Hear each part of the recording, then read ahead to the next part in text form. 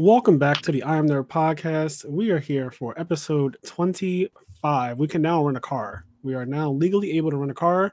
And today we have our special guest who's returning immediately, Anthony Simpson. Welcome back, Anthony. He's back for the people on Patreon. You got to audibly say hi, Ant. Yep. I was going for like a mime thing. Well, the people on Spotify can't see you. Exactly. The Spotify Apple Podcast group, they don't know what's going on. They're just like, yep. They'd figure But it yeah, out. Anthony's back. He's back because his favorite character got added to Smash, Elsa from Kingdom Hearts. I am still in disbelief, and I'm a little scared that it's not real. So, like, here's the cool thing.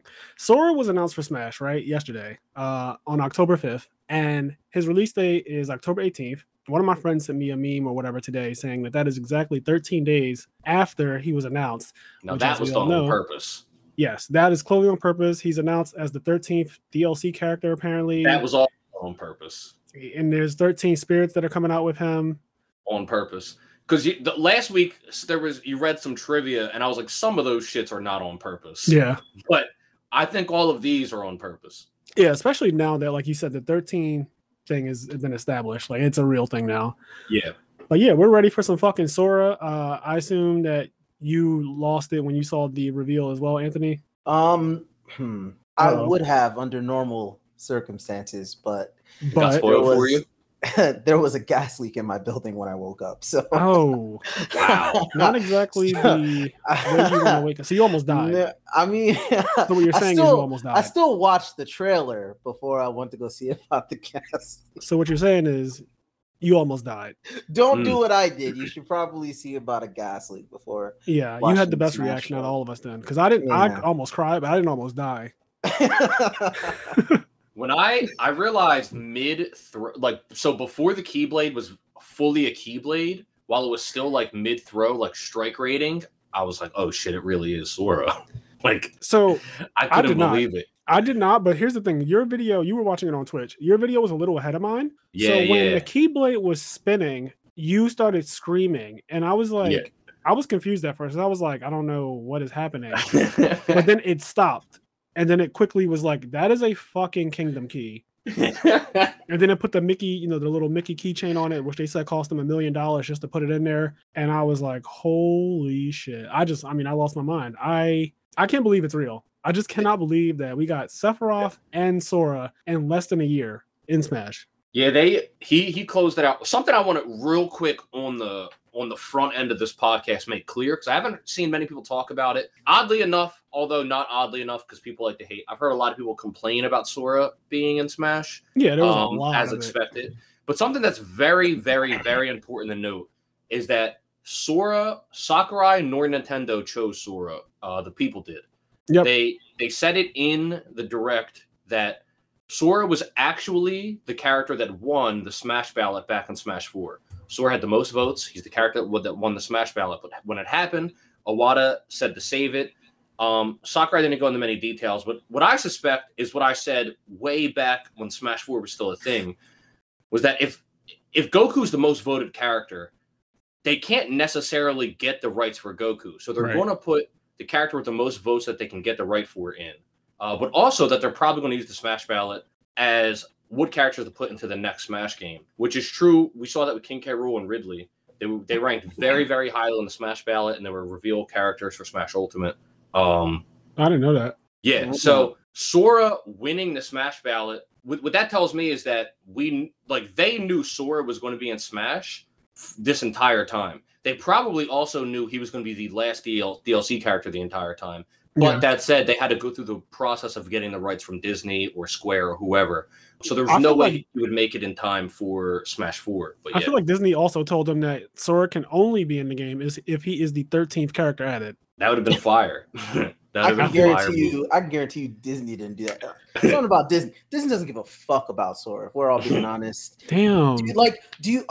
Drag them. Has anyone been to Disney World lately? Is there like a guy in a Sora suit walking around? There's not. Exactly. Because Disney doesn't give a shit about Sora. There's a single. We own you, and we're not going to do anything with you. You're going to sit there and collect. The only Kingdom Hearts character at Disney is Maleficent. Yeah, Maleficent. Yeah. I also don't think Disney owns Sora as much as people think they do. I do. It's I don't know. People make it sound like Sora is solely owned by Disney, as if Square Enix isn't the one that created him.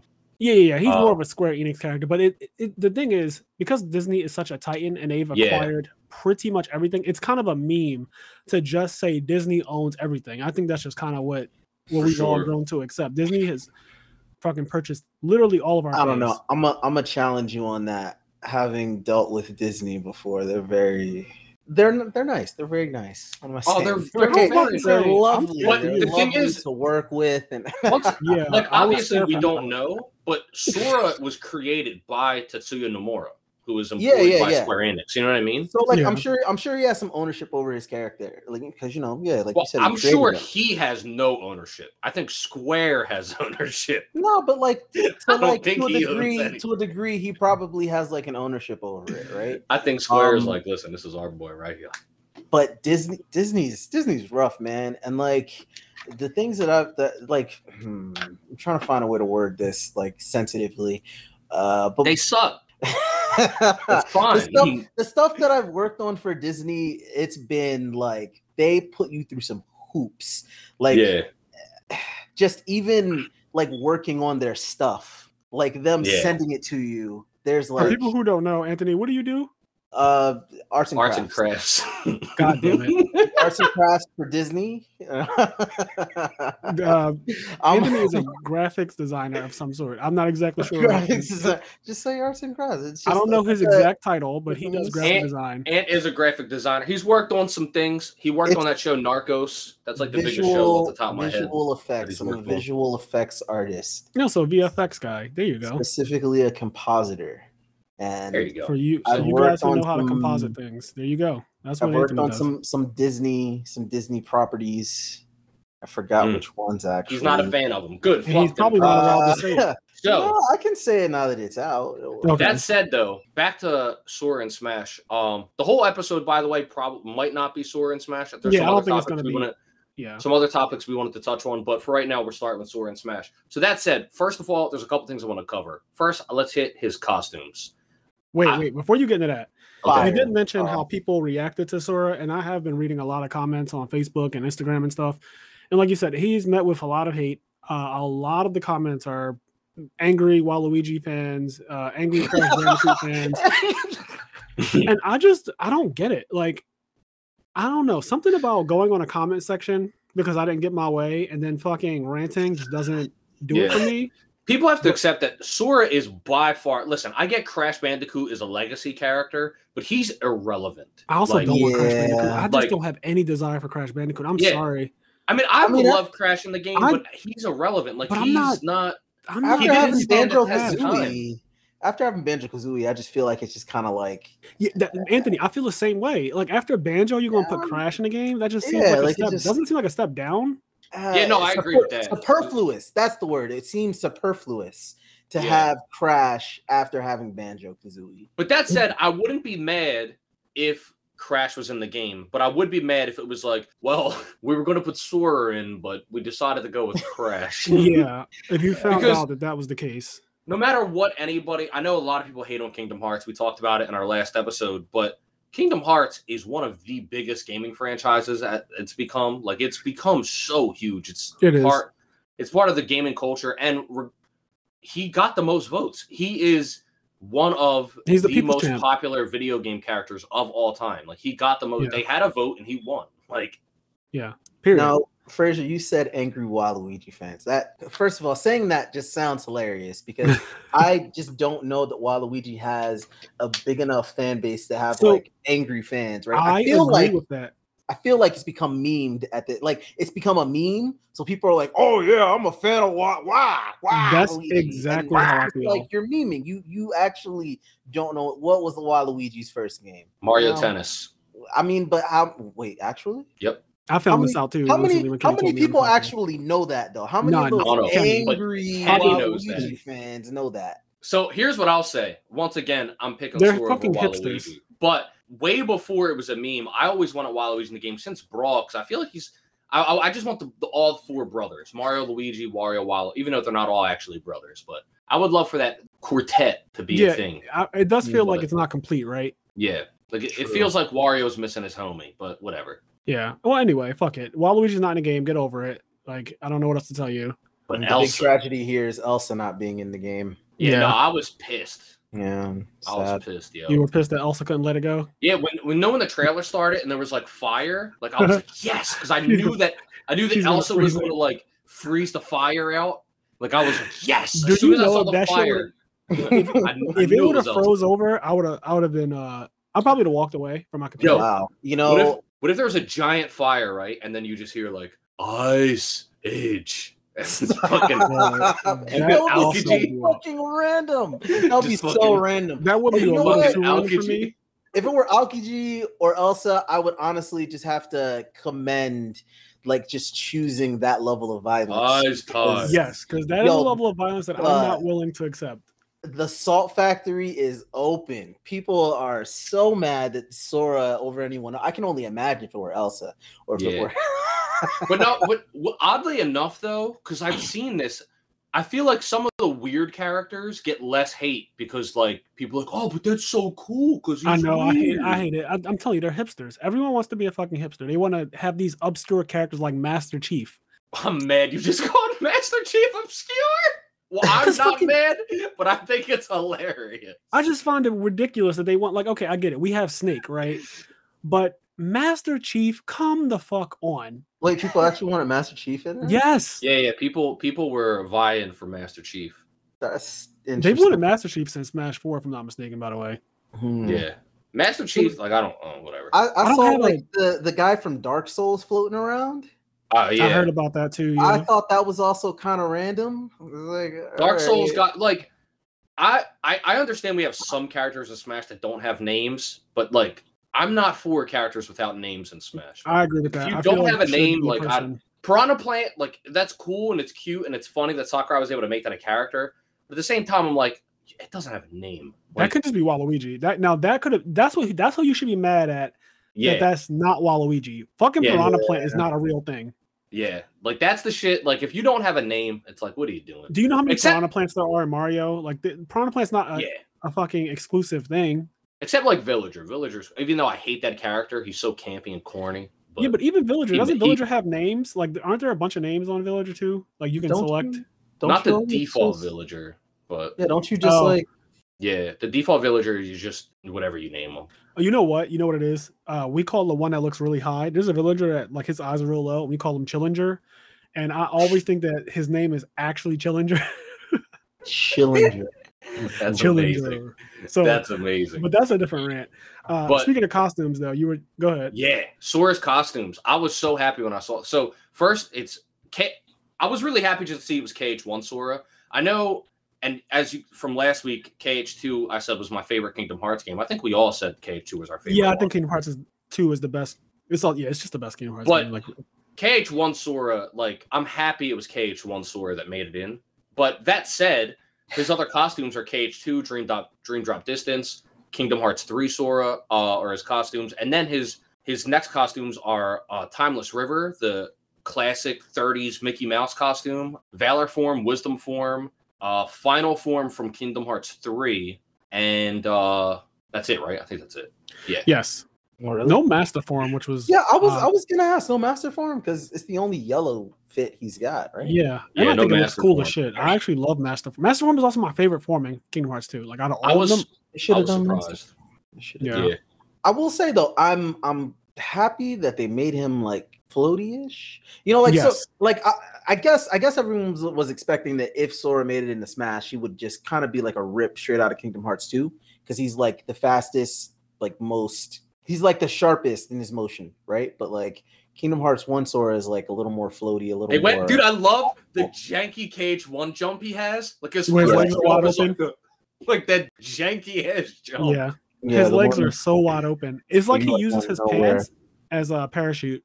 It's the clown jump with the clown shoes. Yeah. Also, like, he's a super lightweight character, and I like Sakurai said, like, he's not lightweight because he actually he's actually lightweight. He's lightweight in spirit, Like he was saying like Sora's personality is what makes him lightweight. That's a whole fucking rant. They knew that they gave him pretty much the best recovery in the entire game, next to probably Mr. Game & Watch. Yo, his recovery is insane. Oh, it's wild. He's got Pikachu's recovery and Link's recovery. Yeah, like, and it's better than Link's recovery too because it's fast. Yo, it actually just is. Yeah, like if you look at it, it looks like it just has a better frame data, I would say, than Link's.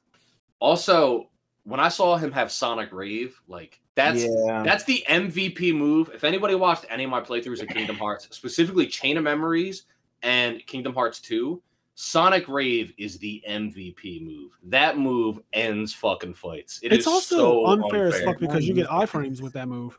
Yep. That move is so good. That's always been super abusable. No matter how hard the boss is, Sonic Rave will get you through so much. Sonic Rave will just on the show. They did my boy Link dirty again. And as a Link main, it's all right. Dang. What do you mean? You got 3 Links in the game. Stop. You got 3 Links. You got 3. Toon Link and Young Link are way different than regular Link. Yeah. I never use Toon Link. So you have choices. How many people can say they have choices? Stop. How many people? It doesn't feel the same. They all feel way different. We're not gonna sit here and say that all 3 of them are the same. What No, we're not. That's the thing. They're not the same. That's the good part, though. You get to choose. You get your Wind Waker. I want to back on. You guys are ranting about Link. I'm cutting y'all off. But back on Sora on his special moves. What do you got? Like I like. Oh, hold on. Actually, no. We'll do a special moves. I really like the fact that I said this in the video, but I like the fact that his 3 main spells are all on the same button. That way they weren't clogging up his other buttons. Like Faraga, Blizzaga, and Thundaga are all on neutral B and they cycle. And I like that because I think a lot of people, when they concept design Sora and Smash, they just assume like side B will be Blizzard, neutral B will be Fire, down B will be Thunder, or something like that. Yeah. And so I like the fact that instead of clogging up all of his B moves with his spells, they put them on a cycle for his neutral There's B. one thing that I was really hoping for. So if they were going to give him a counter down B, obviously we talked about this, but I wanted it to be Reflega. Bro, you just took the words right out of my mouth. Like I just wanted it. Yeah. Missed opportunity there. I see why they didn't. Because I actually kind of like the way that his counter functions. Yes. It's cool. It should have been Reflect. They also they made him. It's KH1 Sora, so yeah, he doesn't have Reflect yet. And that is what Guard does in Kingdom Hearts 1, right? Because he holds up the Keyblade like that, and you can knock people off balance. I didn't know that for a long time, and I just didn't use Guard. Like my first playthrough of Kingdom Hearts 1 when I was like 8 or however old I was. 2. I just didn't know. And I don't think I knew how valuable Guard was until the Ice Titan. Same, yeah. It wasn't, and I was just like, I can't beat this bitch. Yeah. And then I don't know what dawned on me to use Guard, but I did, and I was like, oh, this move's busted. Guard is so good. I'm just happy that in future games it became a default move in his moveset, because in KH1 you have to equip it, which is weird. Like I just think it should just be part of his normal controls. So that's why I didn't use it. Yeah. Yeah, same. Me and Fraser got the same script. Yeah, no, we live the same life apparently. Like we're out here just saying the same shit. Oh god. But yeah, the fact that you had to equip it, I was like, I'm not fucking equipping Guard. What do I look like? Yeah. Who needs the Guard? I'm strong. What the fuck is this? I'm strong. Also, dodge roll, especially when you're a noob, dodge roll is so good. Oh yeah. You don't know, you just dodge roll and everything. You just spam it. Mm-hmm. So his special side B Sonic Rave is absurd recovery. It looks like it'll be really fun in combos. His Firaga, you can keep firing it. It looks like infinitely too. Yeah, which makes sense because that's what you can. Yeah, okay, I guess here's the effect it had. I ended up watching all of the Kingdom Hearts openings yesterday, and I ended up playing Kingdom Hearts 3 a little bit yesterday. Yeah. So yes, you did. I was like, yes, you did. When I saw that, I immediately felt the jive too. I was like, dude, I want to play some Kingdom Hearts. I actually, you can ask Gary. I blasted all of the Kingdom Hearts openings last night while I was just trying on clothes. Good shit. Good shit. Dude, but yeah, so you can spam B and he'll keep shooting Faraga, but as soon as you stop, it'll switch to Thundaga, and then Blizzaga is the last one, which I thought was weird. Go ahead. I thought it was weird that it went Fire, Thunder, Blizzard, and not Fire, Blizzard, Thunder, but it's whatever. Yeah, it kind of mixes it up too, because the way he shoots the blizzard and the fire spells is Are through his similar. keyblade. Yeah, it's the similar way he shoots it. Yeah. Thunder is the oddball, so they kind of put it in the middle. That's my logic anyway. Yeah. And Thunder seems like the scariest one, if we're being honest, right? Like that. Yes. Thunder is the one that I feel like is problematic because I imagine you standing at the edge and someone is about to recover, and you just cast Undaga, and that shit goes out so far, especially because you're standing, right? It has a different distance if you're standing, if you're in the air. So I think Undaga is going to be special. Yeah, I think Undaga. I'm hoping that his frame data, because I know he's kind of like Sakurai mentioned that he has kind of like a laggy thing to him where his moves don't come out the quickest per se. Yeah. So I'm hoping that he still has good frame data despite some of that. And I hope so. Yeah, his dare, it gives me hope that he's got some pretty good frame his data. dare. Oh my his dare god, is pretty good. His dare looks like it's so good. I think that might be one of his best moves. Yeah. That was Kingdom Hearts 2-esque. His dare is kind of nutty, but because you can recover from anywhere. So when you dare, there's no actual. You're not putting yourself in danger daring. Yeah. When I saw they gave him, he's an air boy. Like he can up B and then side B. Like he doesn't go in the free fall. He ain't worried about any of that. Doesn't one of his moves like knock them into the air too? Like it. I mean, of course, several moves probably knock people in the air, but like his down tilt does. Yeah, okay. Sakurai blatantly said that down tilt sends your opponent. It launches your opponent like this, and I'm sure you guys will figure out how to use this. Yeah. Yep. Yeah. And dude, so going into that, my absolute favorite thing on the character is by far the way his jab / F tilt forward air and nair works. Yeah. Basically, kind of similar to Mega Man in an odd way. Mega Man's jab is that he shoots the pellets, and he can also shoot the pellets with his forward air, his forward tilt, and his nair. He just shoots the pellets. He can move around shooting the pellets. Sora's nair, forward air, forward tilt, and jab all are a Keyblade combo. But they're slightly different combos. But if you press A and press A 2 more times, he'll do a 3-hit combo. Or if you do the forward tilt and 2 more A's, he'll do a 3-hit combo. Same with his aerial versions. And I like that, at least according to the trailer and the presents, it sounds like he sort of has that weird thing in Kingdom Hearts where if you're in the middle of doing an air combo, you won't touch the ground.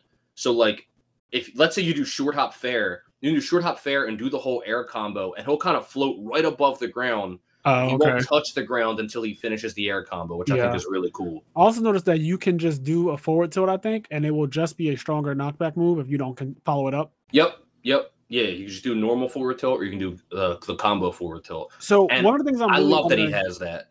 Same. I love that because when people are at like 140, if you just forward tilt them and want them dead, I'm hoping that it kills you. Yeah. I just love how it feels so Kingdom Heartsy. Like I love that he feels like Sora can do like his 3-hit Kingdom Hearts combo.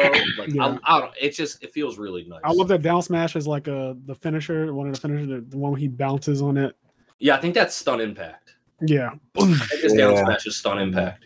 His up smash is something that is just like not necessarily.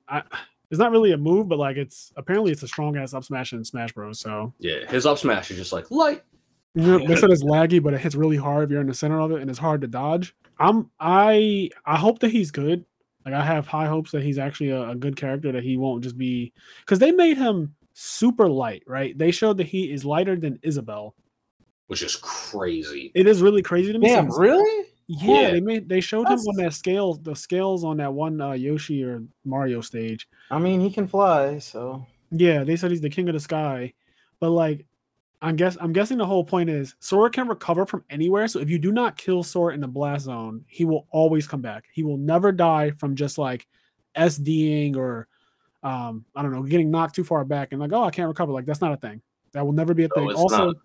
Also, his double jump is probably up there with the highest in the game, which is Falco. Yeah, his double jump is big. His double jump reminds me of Kazuya's double jump. It's really similar to the way Kazuya's double jump floaty and high. Yeah. I get you. Yeah, it goes really high. I want to compare it to Falco's, even though Falco jumps fast and high. But I want to see how crazy his actual, like how high he gets. What else is there? So, as you said, like his side B is one of the best moves I think in the game. It's pretty much quick attack. but like buffed. Well, I guess in some ways it's buffed and probably in some ways it's nerfed. Quick attack seems faster in general. Yeah. But I don't It know. also covers more distance, I'm pretty sure. Yeah. But I don't know if quick attack has ever been used to like really edge guard people the way Strike Ray can. Like, yeah, dude. Sonic Ray, sorry. Dude, the way you can use it, like go off stage and just like Sonic Rave somebody, and it homes in like Sonic homing attack. Yes, and then you just up B back. Yeah, like it people don't go so off the crazy. stage because if you do that with Pikachu, you will die because you are going to free fall. But Sora doesn't go into free fall from any move. No, he does not. Right? That man can fly. Wait, not even his recovery. No. But he can up B and then side B. Sora does not go into free fall. Who thought that was okay? I don't think Sora has free fall, because right? I don't think he has free fall because it's like because his up B is Rising Slash and Rising Slash is, so like they made it so that like because in Kingdom Hearts Sora doesn't go in the free like it's interesting they made it so that he kind of plays like a Kingdom Hearts character which is fucking cool. Oh yeah, I don't think Sora has free fall at all. It's like it's meant to be a potential combo starter. The same way Mr. Game & Watch I don't think has free fall either. Fuck that character. Nobody cares. We'll get that guy out of here. all I'm saying is that there's a precedent for characters not going into free fall. Yeah, like Sonic. Sonic doesn't have free fall. Sonic doesn't fucking go into free fall. So annoying. Yeah, that character's toxic as hell. But yeah, Sora seems really good. He's a swordy. So he has that whole good spacing. He's an axie. I've been arguing with people all day. The Keyblade's an axe. You can fuck off. That's what you can do. The Keyblade it is not an axe. You can fuck off. It's an axe. Is this the Pop-Tart is a ravioli thing all over again?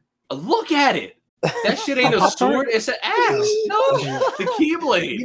I wasn't there for that, but I can see Kenny saying that a Pop-Tart is a ravioli. I never said that for it, but I can see it. Okay. All right. I never said that, all right? He assumed that because you're Italian now you thought that. Damn. So did y'all see how fucking amazing his stage is? The Hollow Bastion stage that turns into Dive in the Heart. Yeah, one of the best in the game.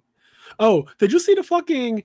Okay, so when the one stained glass is Sora, I believe, or whoever, let's say Riku, Donald and Goofy are not there. They're not there. Donald and Goofy aren't on the stained glass. They were like, absolutely not. Yeah, Donald and Goofy are not there. But that's what I'm saying. Sora. I don't think... That's my point in that, like, I don't think Disney had as much control as people claim they do. Because... I just don't think. I think most of the negotiations went through Square, and yeah. Like the only thing they got to get from Disney really is the Mickey logo on the Kingdom Key. Like other than that, like they don't. So then, why do you think Donald and Goofy aren't on the? They're not there because they didn't do a deal with Disney. That's why Donald and Goofy aren't there. Like you're thinking they went more through Square. They went through Square, yeah.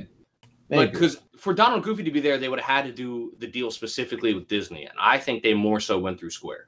Is my thinking. I'm thinking that Disney was just like, you can have Sora and that's it. Yes, I got a very much that vibe. I could see Disney wanting to promote their guys. Like if you put Sora in, you can, but he has to come with a 30-minute short of Donald Duck and Goofy dancing in the wind. You would think that, but Tarzan's not in any other game except for Kingdom Hearts 1. Yeah, but that's not Disney's fault. I know. But like, what does the Tarzan estate benefit from not having? Like, what else? Yeah, what else like why doing? Would they not? Like, what else are they doing? They're not like Tarzan isn't relevant at all. Like, why not license him out and make money off of him? Yeah, seriously. So yeah, I don't know. I'm not gonna pretend like I know licensing and contracts and things like that. People with money make wild decisions, wildly. Yeah, because after a certain point, it's not about the money. I mean, I'm gonna do a little aside here, but like. In Yu-Gi-Oh, one of the biggest complaints is that the creator, Kazuki Takahashi, he doesn't believe, I guess, or like doesn't want competitive prizing for the game. It's like his wish. So unfortunately for the Yu-Gi-Oh community, we don't have real prizing, and it seems like we never will. Like there will never be cash prizing. Apparently, we will never have $1 million Yu-Gi-Oh tournament. Which for y'all? You said what? No Squid Games for y'all. Yeah, no Squid Game for us. So it kind of, and it would be a Squid Game if they put $1 million prize support out there. Like that shit, there will be blood. You want to see who I really am? Give me $1 million prizes first. Frazier's like, I'll actually send you to the Shadow Realm. Yeah, like actually, factually, I'll fucking square, triangle, circle the fuck out of everybody. Oh shit! LRA start their life. Mm-hmm. What do you guys think about? Because we talked about the music a lot, and when we talked about Kingdom Hearts. So what do you guys think about the song track list? So fuck them immediately for making Dearly Beloved. You have to have save data from that Melody of Memory game. Yeah, that's not okay. But that's so corny. So I'm gonna have to fucking get some save data from somewhere. I don't even know how save data transfers work on Nintendo Switch when like it's not your account or what. I don't even know. I don't know what I'm gonna do, but I'm gonna find a way. All you gotta do is boot the game one time. Yeah, I'll just. But like we don't have. Does the Switch take cartridges or anything? Yeah. You know I've never because I've only okay. Wait, so was that a real question? Yeah, I have. I'm dead serious. I'm being dead serious. So I have not bought a physical game in the last. It might be 5 years. I'm not even kidding. That's fair. Every game I've bought for every system I own has been a digital download because I just do not. I'm just not a fan of physically owning things anymore as far as like games go. Like I know some people like to collect, and that's fine. Like no problems with that whatsoever. I get it. I just have really bad experiences with buying physical games. Usually they ship after everyone else is fucking playing it. Like when I bought Kingdom Hearts 3, I was going to buy the collector's edition. And then I realized that shit was going to ship on the day that it comes out. And I was like, nope. I need to play it at 12 o'clock. Frazier got fucked with Monster Hunter Rise. Terrible. Monster Hunter Rise. Super fucked. I ordered the collector's edition Nintendo Switch Monster Hunter Rise for $450. And it was supposed to arrive to my house the day Monster Hunter Rise was allowed to be played and sold.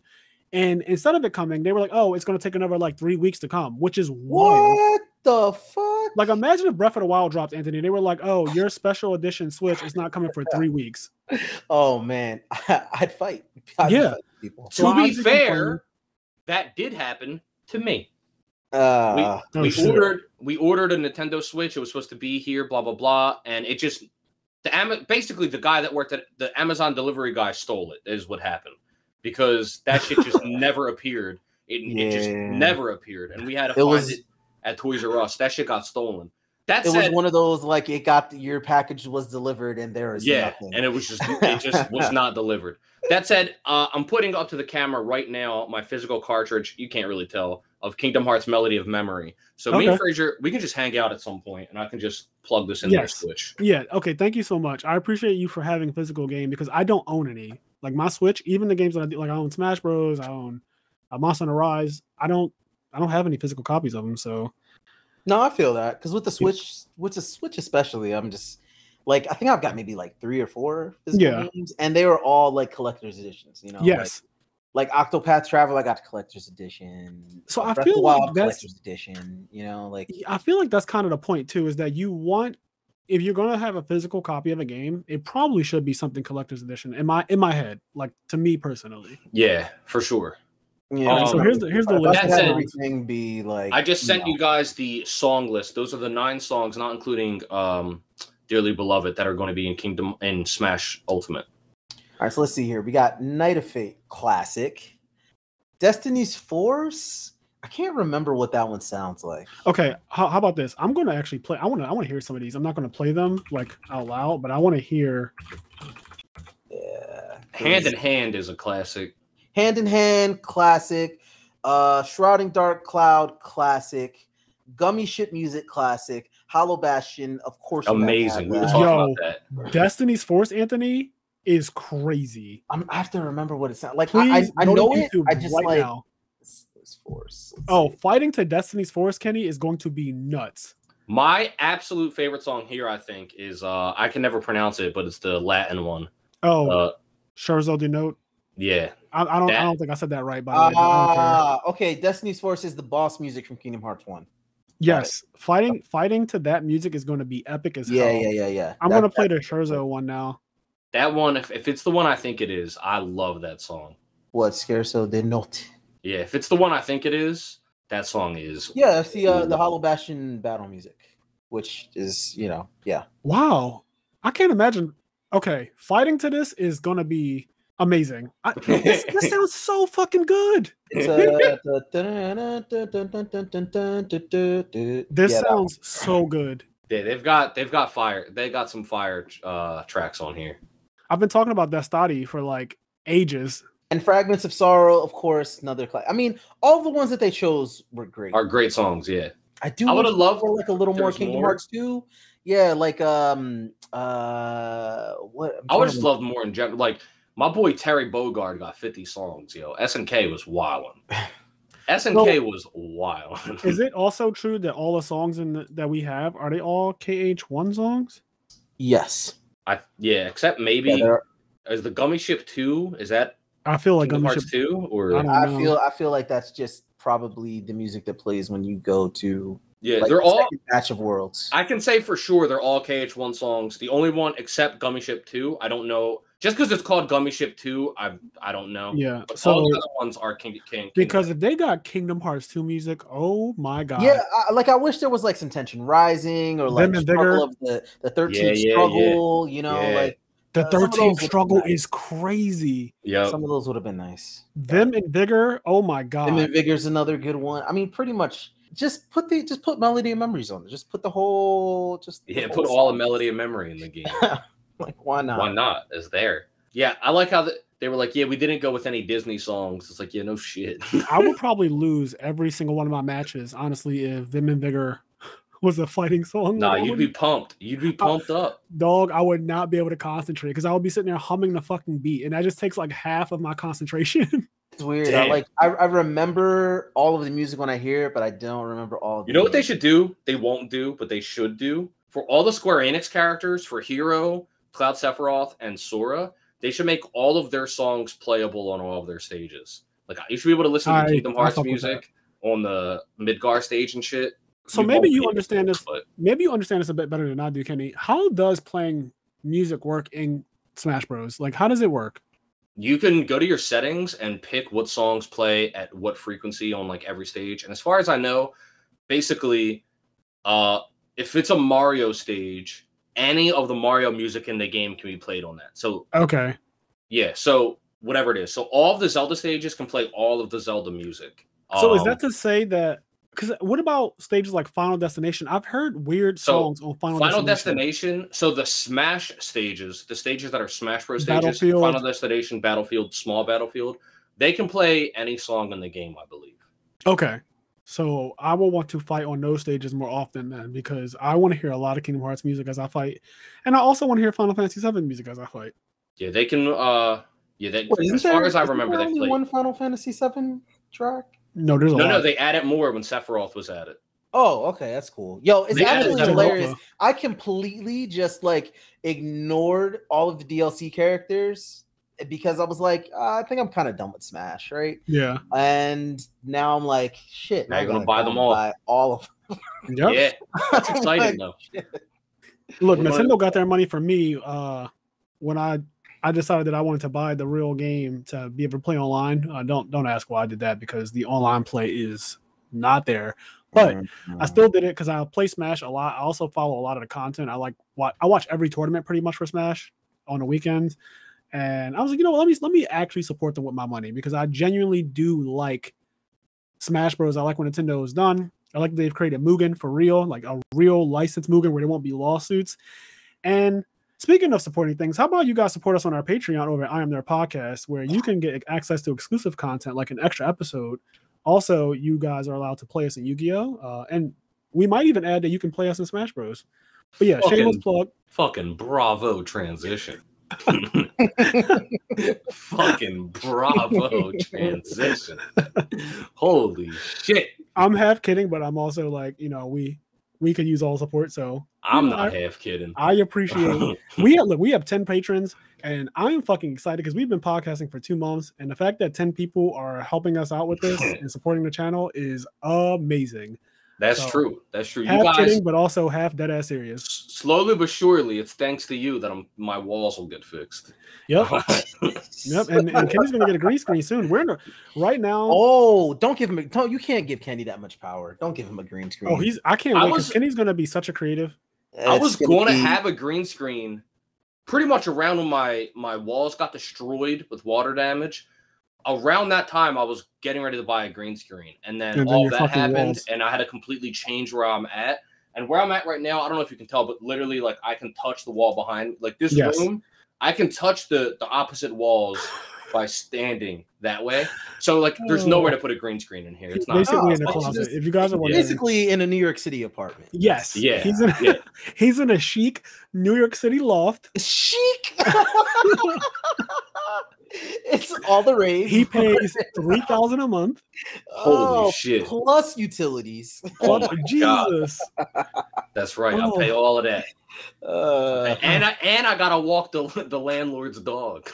And walk the landlord's kid sometimes. Yeah, you guys give Kenny a green screen. You're gonna turn on the podcast one day, and he's gonna be a floating head. What'd you say? You're cutting out again. My net is just. I think my net is shitting the bed, but I think your mic is shitting the bed. Yeah, I think your mic is shitting the bed 100%. No, I said you guys give Kenny a green screen. You're gonna turn on the podcast one day. He's gonna be a floating head. Oh, yeah, I can't wait for it. Right. You damn right I will be. You fucking right. I cannot wait. He's getting fit too. I can see it. I can see your fucking. I've been running every day. Well, not every day. That's wrong. Every other day. Yeah. I went running today. Dog, fuck the gnats. All right, the gnats that are just flying around in the world. When you run through a horde of gnats, it's wild. Bruh. When I was done running, first of all, I promise you, I swallowed 300 gnats. Like, I murdered a family. It's October. And you swallowed the family. Yes. But when I got home and, like, I was cooling down, I looked at my arms. There was no less, on just one arm, there was no less than, like, 15 dead gnats. That must have just been in the way of, like, my stride. Yeah. Just died on impact. They got caught by your wind scars of running. As me fucking running through them. I had like 15 dead gnats per arm. I had them on my neck and shit. I was covered in dead gnats just running through them. Luckily, gnats in October? That's kind of crazy. Dude, there are more gnats than I was going to make a joke that I can't make because I'll get canceled. But there's a lot of gnats. Whoa. I wonder what that joke was going to be. I don't know where that was about to go. Spoiler alert. Anthony and I are both black. I have no idea. No, it had nothing to do with that. Oh, okay. It really didn't. Trust me. Okay. I can't even give you a hint what it had to do with. Because it's that bad? It has nothing to do with anything obvious. Like, you wouldn't be able to figure it out. It would be a Kenny, yeah. You wouldn't be able to figure it out. Like it was really random. It was a rant. But yeah, I hate hordes of gnats. Sometimes I'm just walking and you'll just see like this weird silhouette in the distance. It's like, what is that? Yeah, it's awful. And it's just gnats. Shit, I haven't seen a gnat in a while. I mean, I guess we don't have gnats in Brooklyn. That's because, like, in New York, like, they probably can't live through the smog. No, yeah, that's fair. That's fair. Yeah, you guys, the natural air there kills them. Good. Like, when Pokemon Go was out, everybody went to New York to catch Grimer, Coughing. Like, that's where they caught them. That's fair. It's a pretty filthy place. Grimers and Coughings. I'll say when I first moved to New York, I was sick for at least 2 months.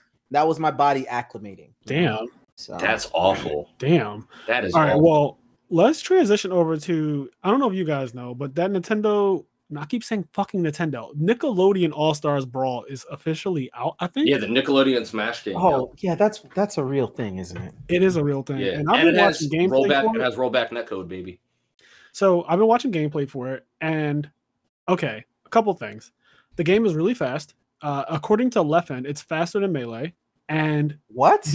Yes, it's faster. He said it's the fastest fighting game he's ever played. So that is just just go right there. It has wave dashing, like auto canceling, and 0 to deaths. There's a couple 0 to deaths apparently. SpongeBob can do one. Someone else can do one. The game is very fucking broken. That is the consensus between pretty much every top fighting game player that I've seen so far, is that you can pretty much do anything, and some things are just broken. Like they're just not a bad way or a good way. Bro? In a bad way, for like in a competitive way, it's bad. It's kind of one of those things like one hit and you're dead a lot of the time, or like one hit and you are just absolutely bodied. Like for example, Hungry Box was playing against Armada, And he was showing, he was like, this is unreactable. Once I'm hit with this one move by this character, I think Olgina. Oblina. I'm looking at it now. Yeah, she's monsters. Real monsters. Yeah. So there's a video of those two playing. Armada's playing Hungry Box today. They were just posted today, and it's Oblina versus Nigel. Reptar and Nigel. Yeah, Reptar's in the game. That's pretty cool. And I don't want to play.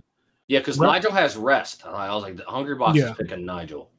Basically, the whole video, the whole 10 minutes, is just Armada hitting him off the stage one time and then down airing him 4 times and then recovering with Oblina.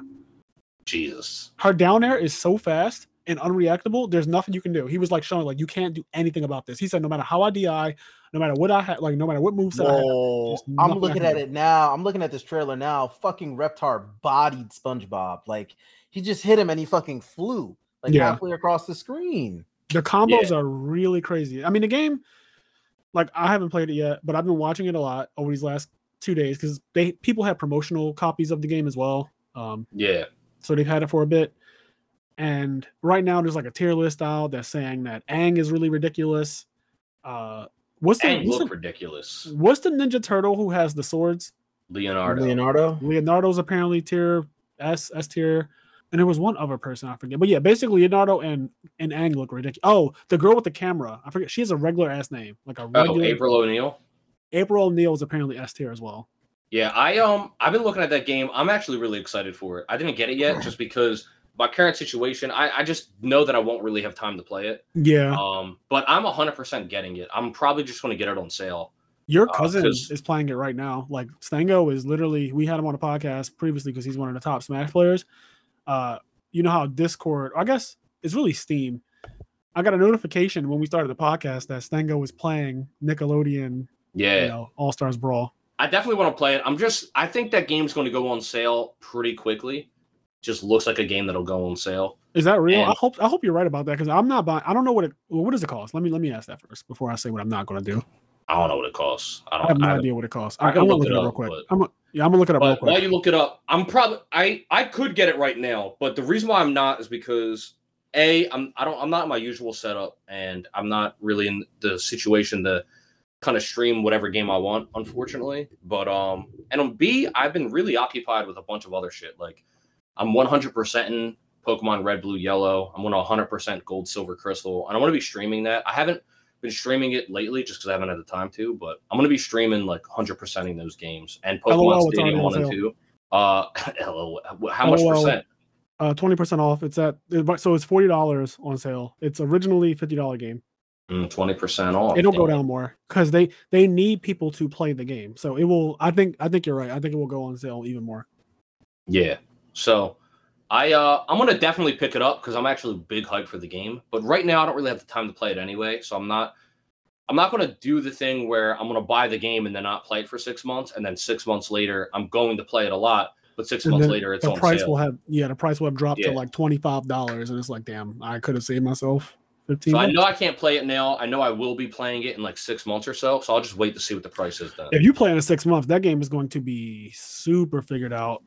I'm good with it. I know it's going to be at PAX. I heard one of the developers talking about how, like, yeah, we know the game's broken, and like, yeah, we don't care. We want the game to be broken, and we'll balance it. We'll balance it when we need to, but like, the game just came out. Let it be broken. Yeah, I feel the same way. Like, I mean, we knew from the onset that the game was going to be broken as soon as we saw wave dashing. Because if you took the time to put wave dashing in a game, and then also everyone has an air dash, then you wanted it to be a pretty crazy game.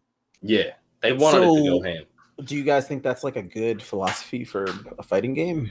Yeah, I think so. I think my philosophy for fighting games is overall make them crazier.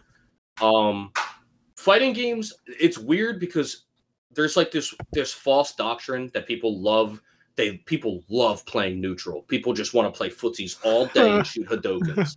And that's just not true. Like, there's a reason why Street Fighter 2 is very bare bones. And every Street Fighter since then has added more. You don't ever, like, a Street Fighter doesn't come out and they go, we took all of the options away. Like, now you can do nothing but shoot Hadokens again. Like, that's just not, like, games get more interesting when you add more things, you can do crazier things. And I think that what fighting games should do is like make the games broken, crazy, and nutty, and then dial back what little you have to dial back, but then just everything that's not up to par, just buff them up to also be broken crazy and so I pretty much agree that I do like the option of being able to do more things. I do not like 0 to deaths in any game though, especially if they're easy to do. Yeah. Because that's just not conducive to a competitive environment in general. Because then at that point, what's going to happen is you're going to have everyone picking the same characters. The same. Yeah, I don't like 0 to deaths, but like in Dragon Ball Fighters, for example, if you spark, you can kill somebody, but you have 3 characters. But that's different because you just said I use a resource, right? Yeah, but what I'm saying is that in general, without spark, typically you kill a character in 2 to 3 combos. That's completely understandable. Yeah, that's what I like. If you kill in 2 to 3 combos, I think that's a really. I don't think there's anything wrong with dying in 2 to 3 combos because that means you lost neutral that many times. Yeah. My thing is the Bayonetta Smash Forward. That's not fun for anybody except the people who are obviously perfect at performing those inputs and they can just Bayonetta 0 to death you. But like, yeah. 0 to death because Smash 4 became a Bayonetta game. It was no longer. You couldn't play anybody else. Oh man, it did, especially at the end of its life, didn't it? Yeah, that was the end. The end of Smash 4 is one of the worst endings to a Smash game ever. It was really anticlimactic. Yeah, and Banshee came out, and that was pretty much all you could play. It was like Bayonetta, Cloud. I was still schooling people with Dr. Mario, but you know. But if you went against a fucking Bayonetta, it's just like it's not even your fault. Like, what can you like? You lost. Yeah, she was nutty. I also don't like. I love how her and Mithra, they're just like, your air dodge is better. Like you have a better dodge. Yeah, that is a thing. Yeah, they just gave. Hey, how was Mithra? I haven't. Pyra and Mithra are both really, really good. They're broken. A lot of people have them as a top tier, which is the highest tier. So I just find it funny that I got that game. I got Xenoblade Chronicles 2 for myself because I'm a Xenoblade Chronicles fan. And And then Kenny stole my game, and now he owns it. No. But usually that's how it I know Kenny has a little inkling of black in him because one thing about black people is if you lend a black person something for too long, you're gonna have to borrow it back. Like that's how that shit works. Yo, borrowing back your own shit. Actually, because if I wanted to play Xenoblade Chronicles 2, I'd have to be like, Kenny, can I borrow Xenoblade Chronicles 2? You know, even though it's my game. Nah, listen, hold up. There's some shade going on here. Okay, I borrowed Xenoblade Chronicles 2 from Ant, and first of all, he had the game for like a year and didn't play it. All right, I did play it. I played up until a point I was gonna circle back to it. And then for a year you didn't play it, and then I was like, hey man, can I borrow that? I'm going to stream it. And then I streamed it, and then he never asked to borrow it back. He hasn't wanted to play it yet. Like I said, I'm circling back, but Kenny was like, nah, it's mine now. He hasn't gotten around to playing it yet. I'd let him have it back. Well, I pretty much watched him stream it, so I was like, why am I playing this game now, right? I plan to play Xenoblade. Should I start with 1? You should start with obviously. 1. Yeah. 1. Okay. Yeah, I started with 2 just because at the time 1 wasn't out on the Switch yet, and I didn't feel like going through the process of like emulating it. Wait, what system did this come out on? 2 came out on the Switch, but the first one came out. The original one came out on the Wii, and it wasn't even in America initially. It wasn't. It was just a Japanese game. Yeah, Xenoblade Chronicles 2 was a Switch game. Xenoblade Chronicles 1 was a Wii game, and damn, that's taking it back. Yeah, but it was remastered for the Switch. But I played Xenoblade Chronicles 2 first because I heard from many people that it's not a continuation. Although there are links between the 2 games, you can play them without one spoiling the other. But that said, you should play Xenoblade Chronicles 1 first because A, it's the first one, and B, I do think it's the better one. It is. Oh shit, nice. I like it when something that came out prior is actually better than the sequel. Like Final Fantasy, it's a loose anthology. Mm-hmm. But yes, Xenoblade Chronicles is very, very good. First one. I hope that they port Xenoblade Chronicles X to the Switch. Yeah, Xenoblade X. I hope so. But. And I know a lot of people didn't play that game, but honestly, like it inspired. It kind of like did some crawling so that Breath of the Wild could paraglide. So what blew my mind the other day? Because like I can wrap my mind around like pretty much anything visual. I'm like, okay, I have an idea how that was done, right? Yeah. But Kevin's my husband. Was streaming God of War, and he had gotten to this part, God of War PS4. He got to this part where they were in the boat, and they like were rowing through like a little like tunnel, so it was echoey, right? And they're like talking on the boat while he's doing that, and like the audio changed so that like it was echoey while they were like in. Right. And I'm like, yo, this was like a scripted line. So like how did they do that? How is it like echoey just like at a that's amazing. Also, I am currently playing God of War. I just started the new playthrough 2 days ago on the PS4, and it has been the fucking joy of my life. And I know exactly what you're talking about, because while you're rowing, the son will randomly ask for a story. He'll just be like, he'll be like, do you have a story, Dad? And he'll be like, sure, boy. One time there was a thief. And he'll just start talking. And you can stop rowing. You can just like sit in the water. You can keep rowing. You can go in, like Anthony said, in a tunnel. And the audio, depending on where you are, even if you go to an area that's close proximity to like icebergs, the audio changes for that too. Like there's areas where like, I guess the acoustics would naturally change in real life, so they change in the game. And that attention to detail is crazy to me. Yeah. Because that is like a pre-scripted, like pre-recorded line they put in the game. Like when he's speaking, I could be anywhere in the game when he's speaking. I could be anywhere in that river, the River 9. But so, all that to say, I get you're being perplexed with audio, because I saw that, and me being like, you know, a master visual person, I was like, whoa, how did they do that? Yeah, that's really, dude, that reminds me, I watched an interview recently of Sakurai and Harada. Harada is the main lead on Tekken, and he's with Bandai Namco. Bandai Namco helped make Smash Bros, Smash Ultimate, Smash 4. But they were talking about something similar, and Harada asked Sakurai about horror games. And Sakurai was basically saying, like, horror games don't really affect him, and he can't really get scared or get into horror games or anything like that, because when he sees something happening in a game, he sees what happens as a developer. So he gave an example, like, let's say there's a scene where a million cockroaches covers a person. A lot of people will be grossed out, but Sakurai looks at that and he thinks about like how much overtime they had to do to get all those cockroaches, and like how much work they got. So like when he sees horror scenes and he sees things in a video game, they don't affect him the way they might affect the intended audience, because he sees the work behind what he's looking at. Yeah, I feel that. There have been so many times I'll be watching the show and I'm like, man, this was such a bad car comp. Like, you can see like the green screen through her hair. That's awful. And I'm just like, and in my head, I'm like, damn, that means that they ran out of budget. Damn. And most people don't even notice that. They'll just be like, I don't know. Yeah. They don't see that shit. So while we were filming the live reaction to Sora's reveal, I was going in a little bit about God of War, because when I first bought the game in 2018, I put it on the hardest difficulty. Now, for people who are like, what the fuck? That's wild. Why would you do that? Because everyone knows the God of War games can be pretty rough on the highest difficulty.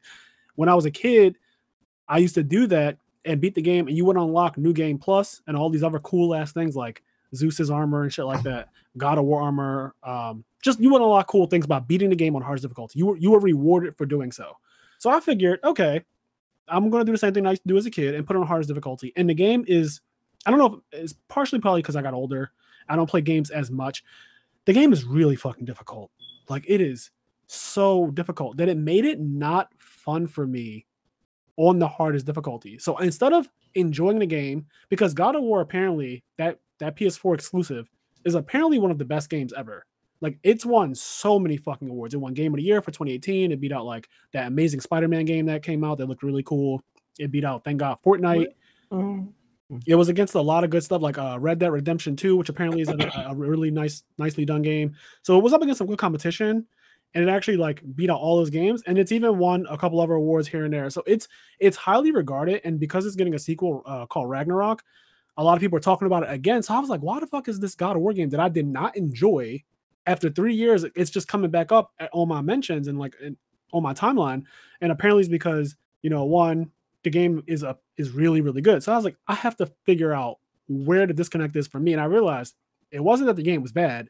It's just that every single fight took me over an hour to get past, which made it not enjoyable because I would just get anxiety every time a herd of monsters would come, like a swarm of enemies would come up. And I'm like, God damn it, this is going to take me an hour to get past this part. Yeah. And that's just not fun. Like that just, like, yes, that could be fun to some people, but for me, it was just like, holy shit, I can't even focus on the story or anything else that's going on because as soon as it's time for a fight, you can't really get hit. And that's frustrating. It makes it extremely like, I mean, it's one thing to be okay in Kingdom Hearts, right? You beat all of the special bosses, and they pretty much can one-shot you as well. But one, that's not how the regular Kingdom Hearts game goes. That's not the normal game. That's like a bonus 13, 14 super bosses. At the end of the game, you've spent 30, 50, 60 hours getting acclimated with the game. You have your own setup. And by that point, you probably have second chance and once more. Yes. So when you're doing this in God of War from the get-go, every single fight being that ridiculous did not make it enjoyable for me. Again, this is obviously just how I felt. Some people might be like, oh, well, I love the games on the hardest difficulty. I like them too, except usually what I would do as a kid is I wouldn't just start the game off in God mode. I would play it normal, like normal mode. And then after I beat it in normal mode, I would go back and play it on hard mode because I want to get the controls down. I want to know all my combos and like what I'm going to be doing. Then I play it on hard mode, and then I beat the game on hard mode. Then I unlock New Game Plus, and I play it again. I was like a fucking fiend for God of War as a kid. So I would play them basically 3 playthroughs. And usually on my New Game Plus, I wouldn't actually go through the entire game because you get kind of bored when you're all powerful. Like there's only it's only so much you're going to do with like every enemy. You can just fucking destroy them super easy. You have infinite magic, like you can spam spells and stuff like that. You can't normally do in the game. So it's like nothing is really difficult, and you kind of get bored after a while. But it has that Grand Theft Auto feel where. Yeah, Grand Theft Auto is a party game. Yeah, I'm God, and I'm going to go around killing everything. I'm going to commit mass murder. No one can stop me, and this is just kind of fun. And then you get bored. So a few things about that. Go ahead. Like, first of all, I think like there's actually a pretty like, I want to say it's a steep difference, but like to most players, it's probably just a subtle difference between like the philosophy behind like a super boss like in Kingdom Hearts and setting something to the highest difficulty in God of War. And I noticed this particularly watching Kevin play God of War, because when he started, he was like, what difficulty should I go on? And he was like, I think I'm going to go for like a balanced experience. Now in my head, right, normal, because that's what balanced experience is. Yeah, that's what normal is always easy to me, right? And I remember that when I played that game, I chose Give Me a Challenge, right? And so I told him that's hard. It's not the hardest. It's hard. The hard one's called Give Me God of War. Yeah, and I knew I wasn't picking. And you can't change the difficulty. That's the only one. If I wanted to, so right now I'm playing.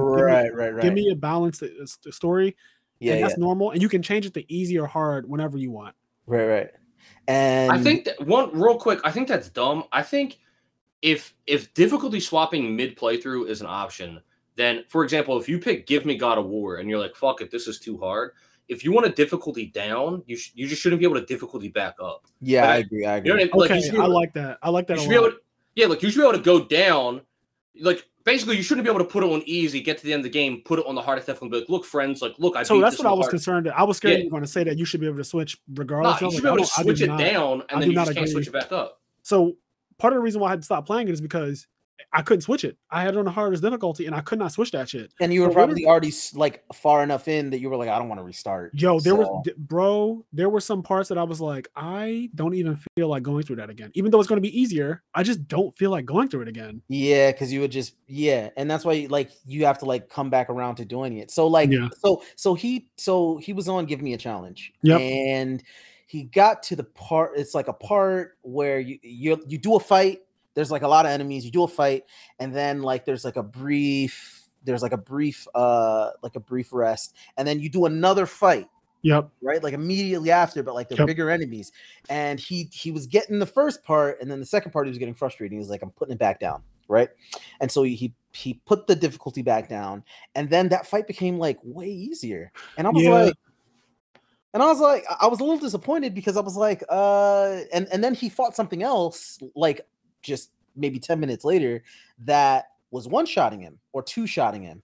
And I was like, they could have done a little bit better on the balancing. So you think they did a pretty piss poor job at balancing in general? I don't think that it was like a piss poor job. I just think that it could have been like tightened. You know, I think they could have like tightened up like the difficulty standards there, because like when I was playing Kingdom Hearts 3 last night, right? Even though I haven't played that game in like months. Yeah. And I'm like fighting all the super secret bosses, and I get to Terra Nort, and I'm like, oh fuck.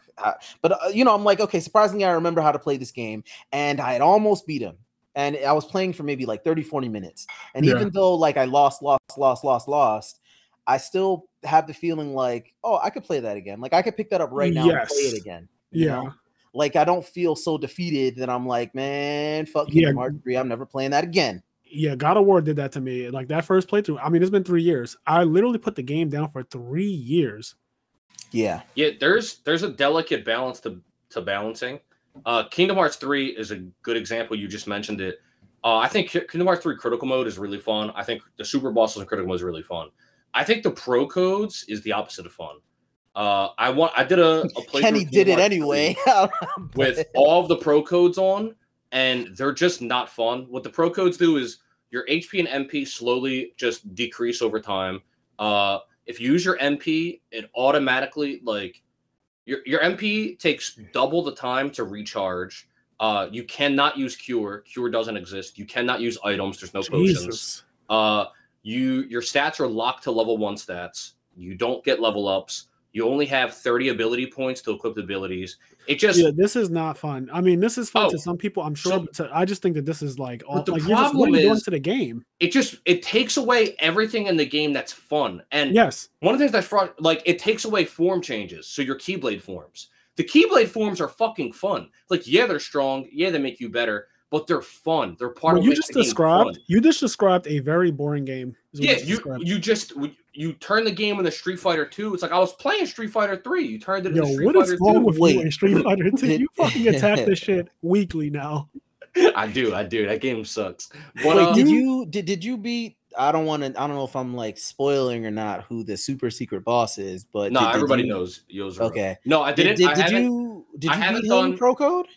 No, I haven't done that with Pro Codes yet. I probably will. So then you're still a scrub. Like you know, like any I beat it on Critical, but no, when it comes out on Steam, it's out on the Epic Game Store. I really want it on Steam. I don't like the Epic Game Store. So I'm hoping it comes out on Steam. Well, so I'm sorry to cut you off and everything, but who is the hardest optional boss in Kingdom Hearts for you? Yozora. Yozora is by far the hardest. It is. I haven't even fought him.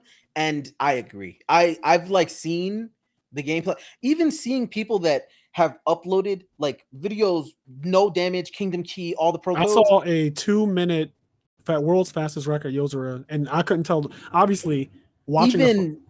I mean, you played Kingdom Hearts 3, right? So like I guess you can just kind of see that you can recognize, even though the person is doing it perfectly, why this person's hard, because like Yozora is no fucking joke. And I'm just kind of like beating all of the data org, and like in the back of my head, I'm like, why am I putting myself through this misery so that I can go through more misery when I fight Yozora? Because it's fun. I watched the fight. I was like, okay. I could tell the guy who did it I guess he has the world record. He has really fast reflexes because he was doing some shot lock shit that was like instant. Yeah, that shit is cracked, man. It's so fun though. Kingdom Hearts 3's battle system, the shot lock, air step, and just all the different things you can do are really fun and tight in that game. I like it a lot. I know, as I said, Kingdom Hearts 2 is still my favorite, but I know there's people that like love KH2 and hate on all the other Kingdom Hearts games. Kingdom Hearts 3 is fucking solid. Like the secret boss in that game are really fun. The system is fun. But that said, Yozora is by far the hardest Kingdom Hearts boss. So it's like that Terra's armor thing or whatever? Yeah, Lingering Will. I pretty much think I'll say 80% of the optional bosses in Kingdom Hearts 3 are harder than Lingering Will. I think like the Data Org in Kingdom Hearts 3, like Xion, Xehanort, Xemnas, etc., they're all harder than Lingering Will. Xion is one of them? Yeah. Because like here's the thing. Yeah, she's hard as fuck. She's hard as fuck. And every one of them are harder than Lingering Will, except maybe like Luxord. But okay, yeah. I would agree with that. Because like I have beaten all of them. Like I've beaten every single like secret Kingdom Hearts boss, blah, blah, blah. And I've gotten to the Data Org in Kingdom Hearts 3, and I still haven't beaten them all. They're actually, it's pretty difficult. Yeah, and, I tried to play around and just pick up the controller from Gary one day. Nah, there's a few of them. I fought Young Xehanort, I think is his name. Yeah, baby. Yeah, he whipped my ass. Also, they're hard, Kingdom Hearts 3 doesn't have Reflect. So by the very nature of not having Reflect, it makes it harder than the Cage 2 bosses. Oh, I think I did see that. People were reflecting shit that the Lingering Will did. Yeah, Reflect makes that game a lot. Once you realize how good Reflect is, it trivializes it. It makes the game so much it's crazy how much easier. I'm on a no reflect mode of Kingdom Hearts 2. I'm doing no reflect run. No reflect run should be a category for it. Should actually how good it is. Honestly, because right now just and all I fought was Terranort, and I'm just like, oh my god, like even recognizing the patterns, but like back to the whole like I guess comparing it to the difficulty in God of War thing, like there is a satisfaction in even in losing in Kingdom Hearts because you're like that you could have done better. Like every time that I lost, I'm like, fuck, I knew how to like combat this combo. Like I knew what I was supposed to do, but I didn't do it and I got lazy or whatever. However you rationalize it in your conditioned and stuff. Yeah. And like there's like a degree of that in God of War, but like I think once you go past Give Me a Challenge, it's just like, damn, if this thing could two-shot me on normal, then like what the like it's one-shotting me on hard. Like what is it doing on like super hard? It's like it stares at me and I'm dead. I think one shot just shouldn't. I think for most games, getting one shot it should not be a mechanic. It's just not fun. Agree. Like I think all of those types of games, Kingdom Hearts or God of War, or whatever, Dark Souls, they should all have like a second chance once more type mechanic to some degree. Yeah.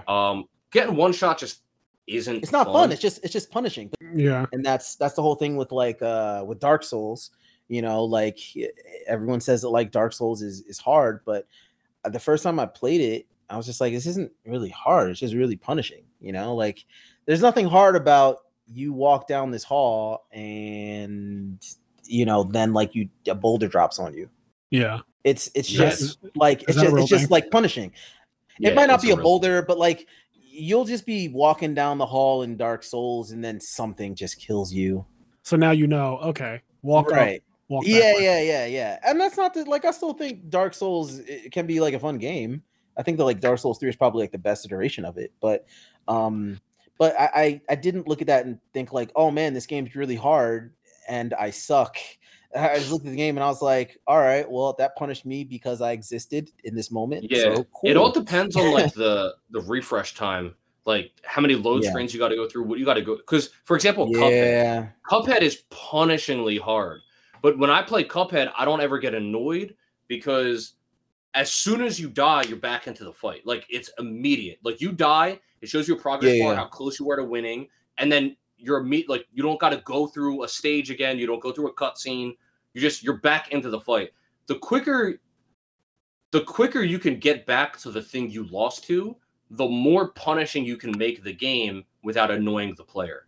Right, like, because they just want to keep sets you back. Yeah, the more it sets you back, the more annoying it being punishing is because you're just like, what the fuck? Like I don't feel like spending 15 minutes just to get back to this fight. That's very true, actually. One of the good things about God of War, at the very least, is that when you do die, you just click restart from checkpoint, and you go right before you walked into the room that got you yanked. yeah. And that's what I would say, like, the one thing that did really keep me going with Dark Souls is that, like, the boss fights were fun. Because the boss fights, you know, felt like that. It felt punishing appropriately. Yeah. You know? And like it was kind of like in a Kingdom Hearts way where you're like you learn the patterns and you're like, okay, like you know, they might swing their sword and you fucking get yeeted and then you fall off a cliff or whatever. Yeah. But you're like, okay, I know how to avoid that next time. Got it. That said though, real quick, Kingdom Hearts wasn't always great. Before they added a skip cutscene option, things were bad. I remember watching our friend Medina go through Kingdom Hearts 1 and he was fighting the Chameleon and Clayton. And he died to Clayton like 30 times. And I remember watching him have to rewatch the cutscene where Tarzan goes like, not Clayton. Oh my god, not Clayton. And he watched Not Clayton fucking 300 times, yo. Yo, the early stages of like cinematic gaming, it was honestly Stockholm syndrome. Like the fact that we just let ourselves deal with that shit. That shit was fucking funny. That's hilarious. I was gonna say something. Oh, another thing that I did like about Kingdom Hearts difficulty. So Gary was playing Kingdom Hearts 3 with pro codes on and on the hardest difficulty, and he was on the Toy Story boss, which is like a big ass ship. Yeah, and he was having a really hard time beating it. I watched him fight it for probably 15 times before I said, "Hey, let me try." Mind you, I hadn't played Kingdom Hearts 3 in over a year because I beat it. The first 2 days it came out, pretty much never went back to it. So it had been a while, but I grabbed the controller after watching him do what he was doing, and I was like, I'm pretty sure I could do this too, and maybe even improve upon it. And I immediately, he was like, holy shit. Like, I grabbed the controller, and I immediately took it to the last part. The last part is the realm kind of transforms where you fight it at, and it becomes like this dark room, and it does this part where you have to do a shot lock. Yep. I like bosses that escalate like that. Yes. Like that is such a cool thing to me, because what it did for me when Gary had a hard time wrapping his mind around it at first, I said, why don't you break the fight down into segments? Like basically just in your head, tell yourself, I just need to get past part one of the fight. And part one of the fight, you kind of beat up the top of the ship, and then it turns upside down and it kind of does a barrel roll to get away from you. Yep. And then it's going to do an attack. It charges a blast, and you can either reflect it or you can just outright dodge it. But I basically like trivialized each phase of the fight, because it's all, like you said, it's patterns, but it's also punish game and things like that. So it's like when he does this, you can punish it here. And basically, the first time I picked up a controller after not having played Kingdom Hearts in like over a year, I was able to take it to the last part, and then I died. Yeah, because I didn't know what to do. Yeah, but because you were able to watch Gary do it so many times, you saw what to do. When I was like, okay, this is what you like. Yeah, exactly. I was able to execute what he wasn't doing, and that's basically I just sectioned the fight. That's really in my head. All I did was section off. I was like, okay, you do this when he does this. You do this when he does this. That's what you do for the super bosses too. It's a bit harder because when you go through the super bosses, basically you'll do something and you're like, what the fuck was that? Yeah. And you just die and you're like, how? Like, that's so stupid. There's nothing I can do. At first, yes, it's a shock factor. Yeah. And then like a try or two later, you're like, oh. Like, I'm certain that the young Xehanort doing his fucking crazy ass move with that energy whip, like once I figure out what to do for that situation, I never did. But once you figure out what to do for that situation, it's like, okay, that's not really problematic anymore. Yeah. Like that is just like maybe it's as simple as pressing block. Like, oh, okay, like that. Once you figure out, that's what's lovely is it gives you space to experiment. It's a little frustrating because you're like, I got to get up to that point again. Yeah, but it's fun. It's really fun. That's why when everybody was saying, like, everybody watching me do the super bosses were like, hey man, like, why don't you take a break? Like, you look like you're like, I was having so much fun. As frustrated and angry as I was, like, visibly, that it's hard to see how much fun I'm having, because like I like that. I like the fact that I'm slowly figuring it out. It's hard to see how much fun he's having because Kenny's cussing out the stream while he's like, fuck bitch.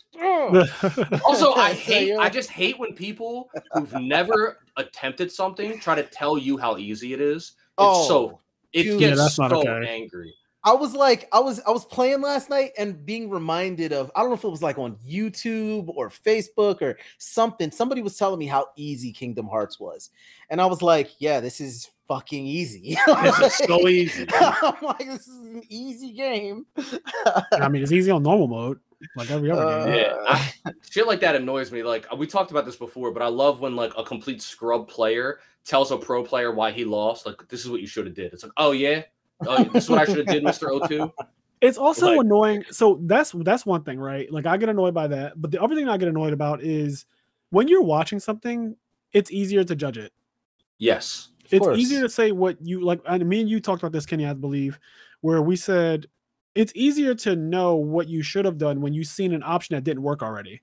Yes, because you're like, oh, well, obviously you should have did this, but your brain is a state where you saw what failed. Yes. So like your thought process is already on what failed, and you're like, oh yeah, well, I mean, he should have did this. I can also vouch for when you're playing something, because of the brain power it takes to play something, right? To input commands, or if you're playing a card game, to think out your moves. it's hard to see all the things that somebody who's simply spectating sees. Yes, because Like, they don't have to go through the matrix of pressure. Like, they're not like dealing with the other person pressing buttons in their fucking face. Exactly. So when Gary was fighting the Toy Story boss, he's focused on fighting the Toy Story boss. He's focused on his inputs. He's focused on living because he was on the pro code. So if he got hit once, when it shoots the missiles up in the air, if he gets hit by one missile, he dies. So he's focused on not getting hit, focused on doing damage, focused on getting to the next level. Well, meanwhile, I'm just watching. So of course, when he passed me the controller, I've watched him do it 15 times and fail. I know, like, okay, I didn't have to go through that. I can just pick up the controller and just like eliminate so many options that he tried from the get-go. And that doesn't make you 3,000 times better than Gary. No. That just means that you sat there and were able to watch and like absorb the information. I have a spectator's mindset going into it. And then what also was cool about it is, so what ended up happening was Gary would like, you know what, after every 3 tries or so, like, I'll pass the controller to you, and then you'll try 3 times, and we'll go back and forth and see who beats it first. And he ended up beating it first, which I was happy about because I just happened to walk in on him playing Kingdom Hearts 3. So it would have been kind of ridiculous for me to pick up the controller on a pro codes boss on a hardest difficulty, 1 hit, constantly taking damage. Like, it had that whole thing going on. I hate it so much. And for me to just come in and be like, oh, I'll just beat this boss. Like, that would have been wild. He even said, like, I was actually scared that you were going to beat it before me because I got it to the point where I was like, he would have been so depressed. I got to the point where I was like a combo or 2 away. Like, he can say he'll tell you, like, I was literally a combo or 2 away. I just didn't know what to do. It got to a point where I was like, I actually don't know what I'm doing here. Yeah, that happened to me and Ant when we fought Lingering Will. When we fought Lingering Will, our first 1 or 2 attempts, we got him down to like almost dead.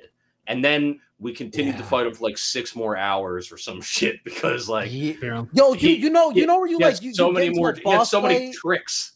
You get into a boss fight and you just got like that lucky run. That's like the 3rd run, like the 2nd or the 3rd run, and it's like the lucky run, and you're down to the last bar, and you're like, yeah, it's just easy. And then you proceed to fight them for the rest of time. And you're like, many a times this happened to me. What happened? I've had those runs.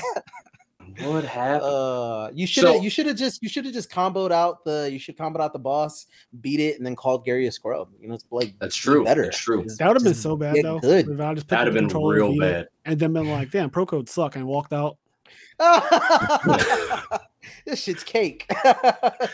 He just like does it, and then he's like, all right, what do you want for dinner? And he like leaves. He doesn't even wait for Gary to answer. Gary even admitted, he was like, when your first run, he was like, I was scared. He was like, you were just like beating the shit out of it. And I was like, holy fuck, is this guy really not going to get hit? Yeah.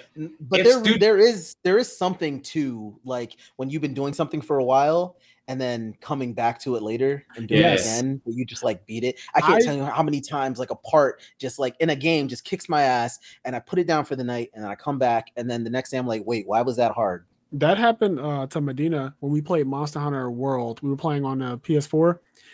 He came over to do like a LAN party with me, and one of the bosses or one of the monsters, I guess, is Elder Dragon Nergigante. He's the flagship monster, Monster Hunter World. So the first day that Medina came over to play it with me, I let him fight it on his own because he requested that.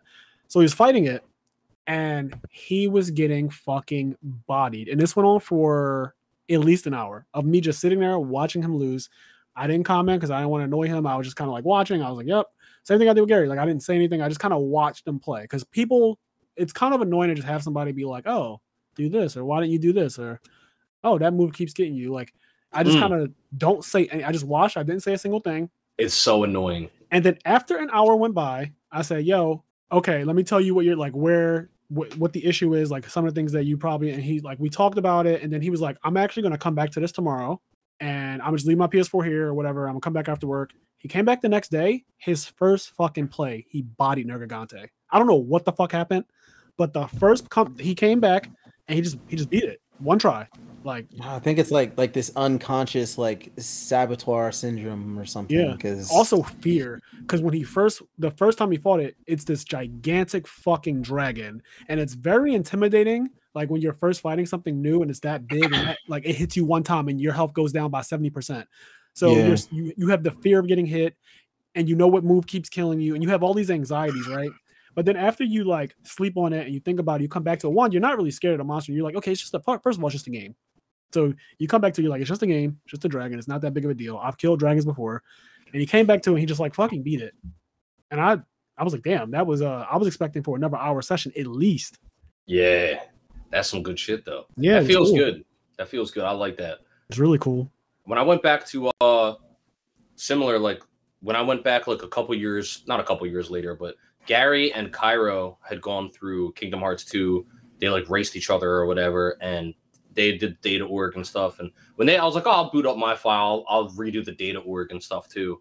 And I beat Lingering Will on like my second try. After the last time I fought him, like I beat him, and it took me like 10 or so tries.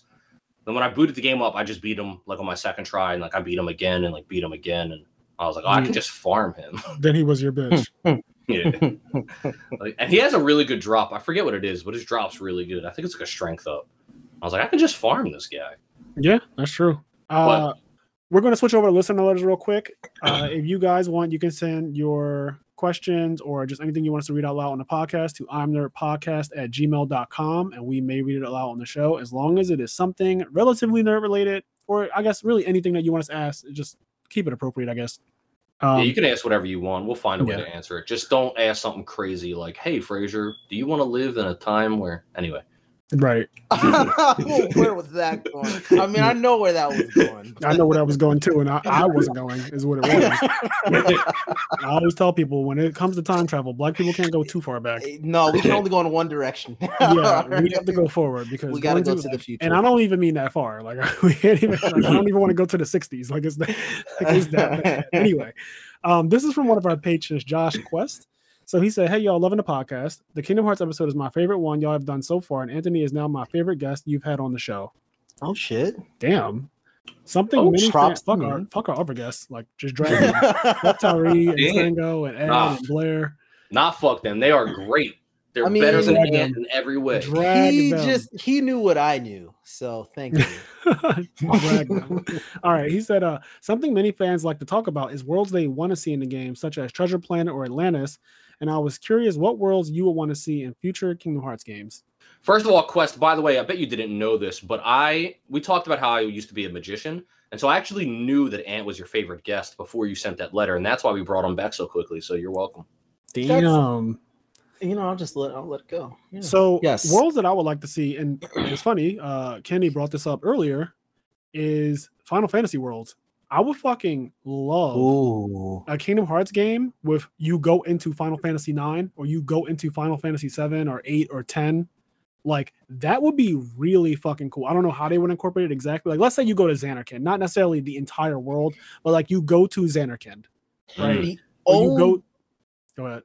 The only problem with that is that you'll have like Disney worlds that are like, oh, I tripped in the woods, help me. Yeah. And then you'll have like Final Fantasy X take down an entire theocracy because religion is evil. Good shit. Like Sora, there's no segue. Sora and Midgar would be fucking cool to me. Like, that just seems, and like the Heartless are absorbing Mako and it's like empowering them and shit. Yeah. That would be cool. You know what I just realized? Video game companies need to learn how to print money. Like, they need to just hire me. I will give them all the ideas to print money. They should just make, Final Fantasy X remake, but it's in the Kingdom Hearts engine, and you play as Sora. Final Fantasy VII remake, but it's in the Kingdom Hearts engine. Like, imagine going through the story of FF7. Final Fantasy VII remake is basically just Kingdom Hearts. The fucking. But imagine going through those games. Like, I always love like those crossover things. Like, I would love to play. Like, there's a mod, there's like a hack or whatever, but you can play Ocarina of Time, but as Mario, and you can play Super Mario 64, but as Zelda from Ocarina, or not Zelda, but as Zelda Ocarina of Time. No, because I was saying Zelda. No, you just called Link Zelda. That just fucking happened. We have video and audio proof that you just called fucking Link Zelda. I knew this was going to happen. I was talking about Ocarina of Time. Oh my God, sins. Shame. No, I can't even throw you a lifeline, Kenny. No, I was literally talking. I was comparing Mario 64 and Ocarina of Time. That's what I was comparing. Those game engines to the way the games play. Fuck both of y'all and everybody listening. I didn't even say anything. Shame. Fuck all of y'all. All right. You're just over here shaming you, and I'm not even saying anything. Anyway, to answer Quest's question, what kind of world would I want in Kingdom Hearts? Yeah. And Like, what kind I of guess world some would you want Disney, in Kingdom Hearts? Worlds or something. Actually, come back to me. I got to think about it. Yeah, like what Disney worlds have not been done? I feel like the biggest ones were done in Kingdom Hearts 1 and 2. Yeah. Like we got Lion King, we got Toy Story, we got A Beauty and the Beast, we got Tarzan, we got Under the Sea or Little Mermaid. We got what else? Like Ratatouille is somewhat in there. Winnie the Pooh is somewhat in there. Yeah, Big Hero 6 was sick, and like the fact that they did Big Hero 6 was really cool. Yes. I didn't like San Francisco though, but we I talked like about that world being kind of not really a world. Shit, I think The Incredibles like is DreamWorks or Disney. I don't even know. Is it Pixar? Incredibles is Pixar. Is Incredibles Pixar? I was scared to say Cars because I feel like Cars is also Pixar. Cars is Pixar. Cars is Pixar. I couldn't remember if Incredibles was Pixar or DreamWorks. No, it's Pixar. The thing with the Incredibles world, but the thing with the Incredibles world is like, what is the Incredibles world, right? Like we know the setting. Yeah, I mean it's just like love it's the characters. Yeah, it's just but like, what's the world? Right? Yeah. That's true. That's kind of probably the reason why Big Hero 6 isn't that great because the setting is just regular ass life. Yeah. Where somebody knows how to make some nice technology, but like the world itself is just a city. Like it's an actual city. That is true. Let me see. I mean, I don't really know if it would fit as a world, but one of my favorite Disney movies is Oliver and Company. That movie's amazing. New York City. Kenny wants to go to New York City. I know that's also just another city, but but maybe Sora gets really small. Sora gets really small, like the size of a cat or a dog, and he hangs out with the dog and they're fucking singing. I think for that it would work though, because it will be like dedicated New York City, dedicated to the style of Oliver and Company. Like I think it could work. I think that could work. I guess my fear is not really fear, but like I think that they really did do all the big Disney movies. I'm really trying to think. Jungle Book could have been a good one. Yeah. Okay, that can be huge, especially because they did a remake to that movie. Jungle Book would be cool. That's a huge iconic movie as well. They redid it recently with Angelina Jolie as one of the characters and stuff. It's like the voice actor. That's a really big one. That could be a world. I guess Atlantis could have been one. Yeah, he did mention Atlantis and Treasure or something. Fuck it. Let's do Cars. Oh shit! What if Cars had a soul? And then they say let's just make Sora a car. The one movie that's like what if black people had a soul. Yo, Cars 1 was a pretty decent movie. All right, I haven't seen it in forever. But Cars could be interesting, I guess. But I don't think Cars would be that great of a world. It'd be a great mini game world or something. Like not a full world where I fight Heartless. But okay. Well, to answer the original question to the listener, honestly, what I would want is I want a good Atlantica world because The Little Mermaid is my favorite Disney movie, and I want a world that is actually good because Kingdom Hearts 1, it was like, okay, I guess it's like you're flying with a tail fin. Yeah, they could make a really good Atlantica world. They could, especially now. Kingdom Hearts 2, technology now. Yeah, Kingdom Hearts 2 was like it was a rhythm game. I was disappointed. Kingdom Hearts 3, I kind of got what I wanted in Pirates of the Caribbean because the underwater combat was actually really fun. Yeah, like the whole underwater thing was really fun. If that were a whole world and they like dedicated that to a whole world and it was Atlantica and there was Ariel, I would have been like, this is great. That's honestly the answer to your question. So I agree with Anthony, and I'm going to piggyback off that. If they do an underwater world where the entire world you are underwater, you really don't go on land. I want them to stop doing this fucking thing where you're limited on your moveset. You notice even in Kingdom Hearts 3, a game that is very, very new. When you do go underwater, your moveset is like super shortened. All the things that you have on your drop-down menu that you have equipped the sword, they don't matter underwater. Right, you can only do like 5 attacks, and you have like that thing when he spins the keyblade and like a fucking vortex of water happens. Yeah. I hate that. And the same thing is with Simba. Like when you used to play on Pride Rock and you're the lion version, your moveset is limited. You have like this really quick combo, and that's it. All of the flashy stuff that you can do, all your finishers go away for the most part. It kind of takes me out of the whole, like, I'm Sora. One thing that's cool about the underwater part in Caribbean and KH3, even though the moveset is shortened, they made it so that I like what they did with the spells. Like, yes, yo, all the was spells so good. function The way differently. that It's Blizzard really works? like Blizzard. Yeah, Blizzard like, shot out like tendrils. Yes. And like that was like sick. Thundaga became like Thundaga shot essentially. Yeah. That was, and basically like because like if it were Atlantica, then like they would have all been sea creatures, right? Yeah. So they could have just still had all of their moves just interpreted as an underwater version. Yes. And that would have been dope. Yeah, instead of shortening the move list, just change it. Yeah, just change it, and that would be cool as fuck. Like, don't make my combat experience worse because honestly, most of Sora's combat, especially in the air, is all flippy and dippy anyway. So most of that can work underwater anyway. That's what I'm thinking. Yeah, like. And speaking of the spells changing for underwater, the fucking spells change. Period for Kingdom Hearts 3. Like when you, I guess, surf on Blizzard that's such a cool thing to me. Oh yeah, that was great. Yeah, when you can Jack Ryan radio the Blizzard. Yeah, also all of the Keyblade forms can change the way the spell interacts a little bit, which is pretty cool. Yeah. Yeah, off the top of my head, I'm having trouble. Other than Jungle Book, I'm having trouble thinking of any like really good Disney worlds, other than the ones you've already like. Treasure Planet would be amazing. I would have to Google. Let me just do a quick Google Treasure search. Planet is kind of the only one that I could think of that would be. The Rescuers would be cool. Yeah, Rescuers would be cool. Rescuers could be cool. The Great Mouse Detective. Great Mouse Detective, yeah. What I would love though, similar to what Ant said, like is Fantasia up? Like, is that a thing? That's already a world. Dream Drop Distance. Yeah. Oh, that would have been my go-to answer, but that's a world, and it's actually I like that world. The way they did that world was really cool.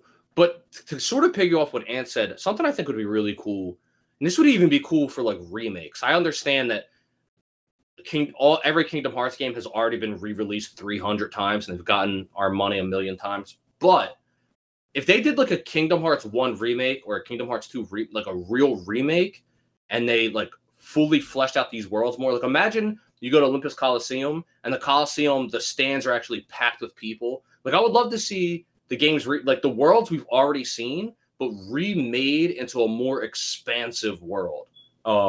That's kind of what I wanted Olympus, because the thing is Kingdom Hearts 3's Olympus Coliseum was kind of everything that I wanted, but without the things that I also wanted. Yes, like, it's everything that you wanted them to give you, but then they took away the other thing that you liked. You're like, wait, what the fuck? Yeah. Like, I did enjoy the underworld in Kingdom Hearts 2. I was like, this is a nice like expansion.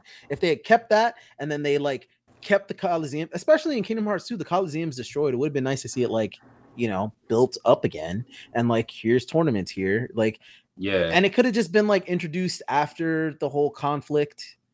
But like, it would have been, how dope would it have been in Kingdom Hearts 3 that you've got the underworld, and then you've got Thebes, I think it is, and then you got Mount Olympus. Like that, how cool is that? That'd have been really dope. What they do, imagine. Yeah, go ahead. Apparently, Finding Nemo. Yeah, Finding Nemo is Pixar, I think, or maybe it's Disney. I don't know. It's under the 27 best Disney movies of all time list. Yeah, everybody loves that movie. That's Finding Nemo. People love that shit. Pocahontas. I can have Pocahontas. That's also huge. and then you go there, and then they're looking at Sora, and they're like, "You white devil!" And then like Sora's like confused. That'd be great. Man. and then they try to like cook Donald for Thanksgiving dinner or some shit. Wow. That'd be crazy. But I was gonna say, imagine like the Coliseum is brought back in KH3, and then fucking you do one of the secret things, and you just see like Sephiroth walk in. It's like doom. Oh, well, you know what? I forgot about this, but now that they fucking own Marvel, they could just do anything. Yeah, and Star Wars, right? They can just do, and like this is on the list is fucking Avengers, like the Avengers series of 27 best Disney movies, and I forgot that Disney did make these movies basically. So Disney funded those movies. Right, however it works. Yeah. But yeah, Disney is like overseer of all of these fucking other worlds. Like Star Wars will obviously be insane. A lightsaber keyblade. Yeah, Star Wars would be sick. Star Wars would fit thematically. It does Star Wars would actually just like, and this is something that, okay, I guess Kingdom Hearts 1 kind of set the bar where it had a really high ceiling and a really low floor as far as like including the Disney worlds in the plot. right? Like, because you've got worlds like Neverland, right? Where even though what was happening in Neverland wasn't really like conducive to the plot of Kingdom Hearts, it was like you can't explain the plot of Kingdom Hearts 1 without what happened in Neverland, right? Yeah, the Disney worlds are very thoroughly threaded to Kingdom Hearts 1. Yeah, and like Jafar talking to Maleficent and the Princesses of Heart. Yeah, just like stuff like that. I mean, fuck Wonderland, but anyway. Friendly reminder. But then like Kingdom Hearts 2 kind of does the exact opposite, where you can pretty much play the beginning of the game, fuck all the Disney worlds, play the middle of the game where you have the Thousand Heartless battle, fuck all the Disney worlds on a revisit, and then come back to the end where you're in Twilight Town, and then the story for Kingdom Hearts 2, the Disney worlds is literally just gameplay. Like anything that happens there in terms of cutscenes is irrelevant. Yeah, it's kind of feel like that. Like you're just going through the process, you're going through the motions. Yeah. The filler adventures of Sora, Donald, and Goofy on their way to defeat the Organoid. So I would say, just real quick to put a stamp on the question, I think my first pick would be Jungle Book, my top pick. Not including the things he already mentioned in his letter, but Jungle Book I think would be mine is Star Wars fucking easily, if that is ever going to be a thing, because a lightsaber keyblade and Sora using the Force is going to be wild. Damn, so I guess to be Jedi, that'd be yes, shit. Jedi's. I'm not ready for Jedi Sora at all. I don't think anyone is. No, they would be. He already flips around like Yoda. So yes, people are like, oh, it's going to be crazy the shit that Sora can pull off. Wonder what that Keyblade would look like. Well, I think it'll be a Kingdom Key, but the energy will just be green or blue. And it will literally just be, it'll be a Kingdom Key, but it'll be energized. Lightsaber. And the hilt of it will be a lightsaber, but it'll have a keychain on it. Very simple design, but very cool at the same time, because it'll be like glowing with energy. I'm looking at some things now. You're thinking about it, right, Kenny? Like that shit would be. It'd be sick. A lightsaber keyblade would be dope as fuck. I can't hate on that. I cannot hate on that. A lightsaber keyblade would be so cool. So there's one quick thing after the listener letter I want to touch on. I don't think it'll take too long. Yeah, we're pretty much we're close. We're coming in on 2 hours, so we're about to wrap up anyway. That's fine. All right. Well, quick transition. I wanted to touch on this a little bit earlier, but this we hit a lot of things. But I wanted to ask if you guys saw the trailer for Fire and Blood or whatever, the new Game of Thrones thing. Oh, okay. I was going to talk about this, but I wasn't sure you want to talk about it this episode. We can touch on it briefly. Yeah, so okay, I did watch it before this podcast. House of the Dragon is what it's called. Yeah. And did you see that? Nope, I'm watching it now. In general, for me, trailers don't really do it for me like they used to when I was younger. I think this is a product of living with Medina for a little while when we were roommates. But in general, trailers they either spoil too much. At least maybe it's new trailers. Trailers tend to spoil too much, or they tend to just give you nothing. Like it'll just be, you'll just see a dragon's eye open, right? Like that's a trailer these days too. You know what I mean? Or it'll be a dragon burning down a fucking city, and it's like, well, that's just too much. Yeah. So this one, it had characters. It seemed like the type of Game of Thrones drama. I saw the throne room, which that's fucking insane, right? Like to see because this. So they tell you that it takes place 200 years before Game of Thrones. Yep. Which is really cool. So it's a prequel. We've been asking for a prequel. At least I have. Because me too. Because sequel in my head would be awful, only because there's no source material for sequel. Sequel would be so bad. We already saw how it ended, and the ending was no source material basically.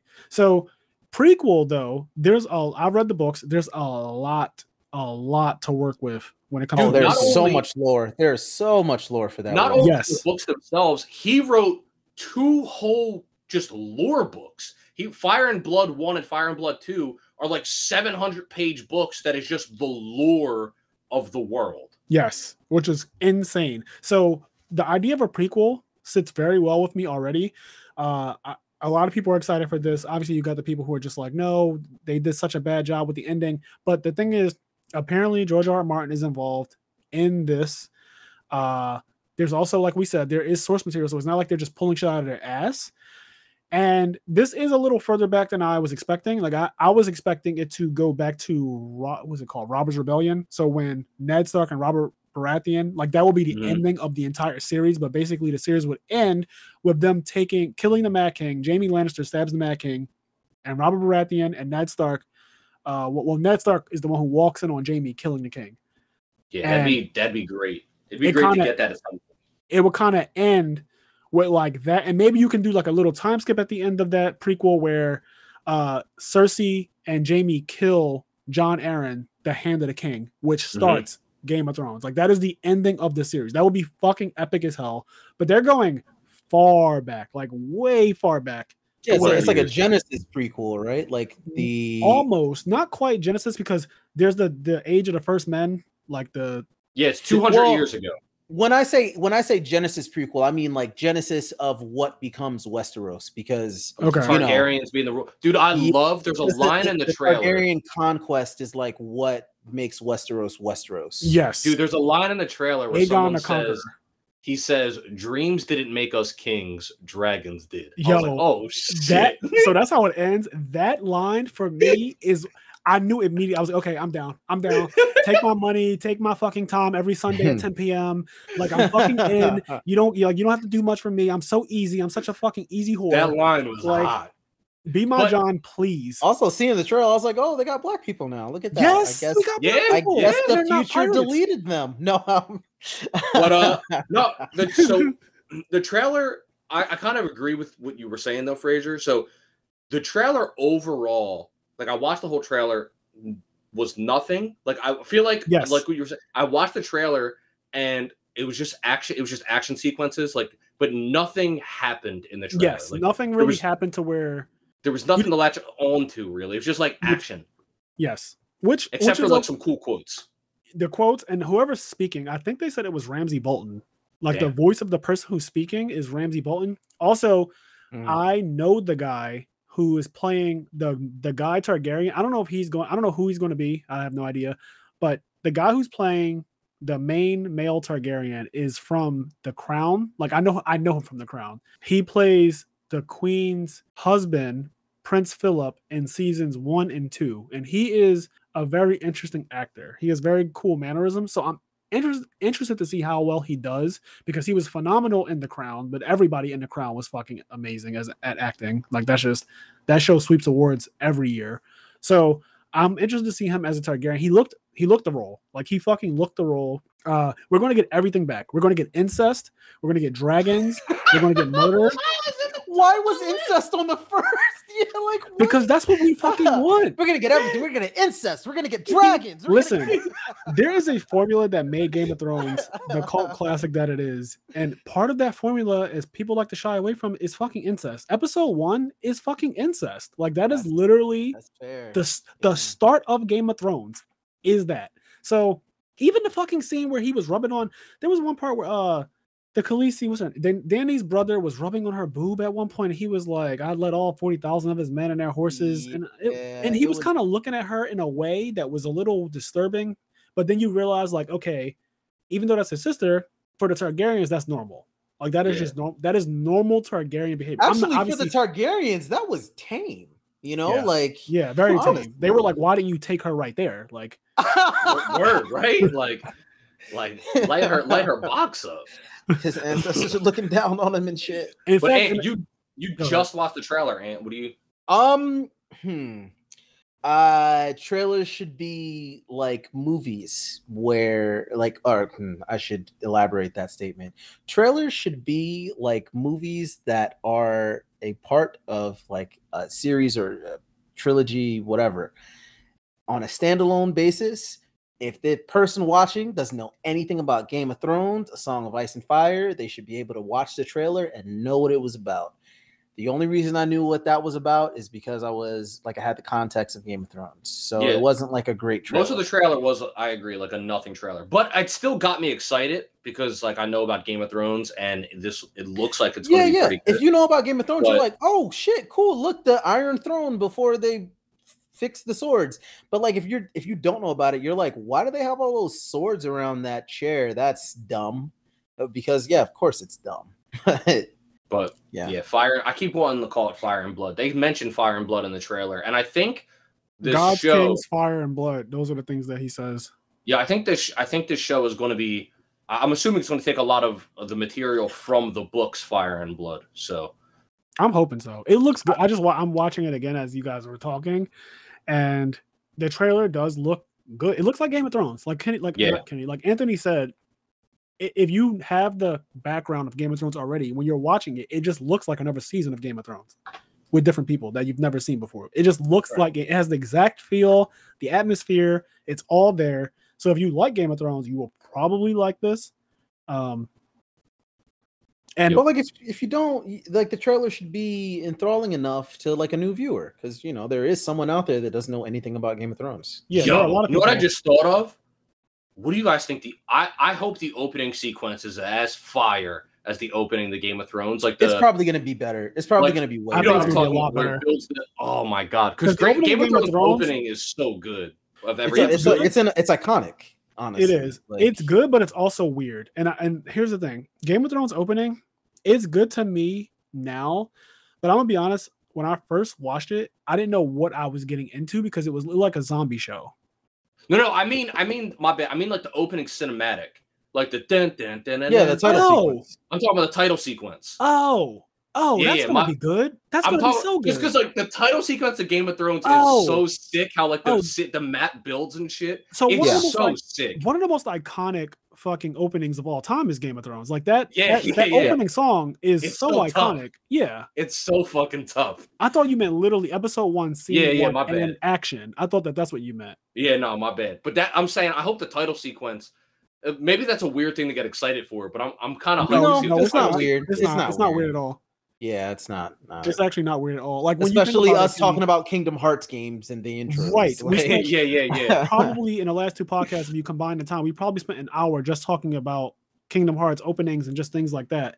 So it's easy to say like openings. Even like when I think about Yu-Gi-Oh, like y'all move, like, whole people that's iconic. That's part of. So yes, I'm hyped for whatever they're going to do with the opening. They have to deliver. They have to.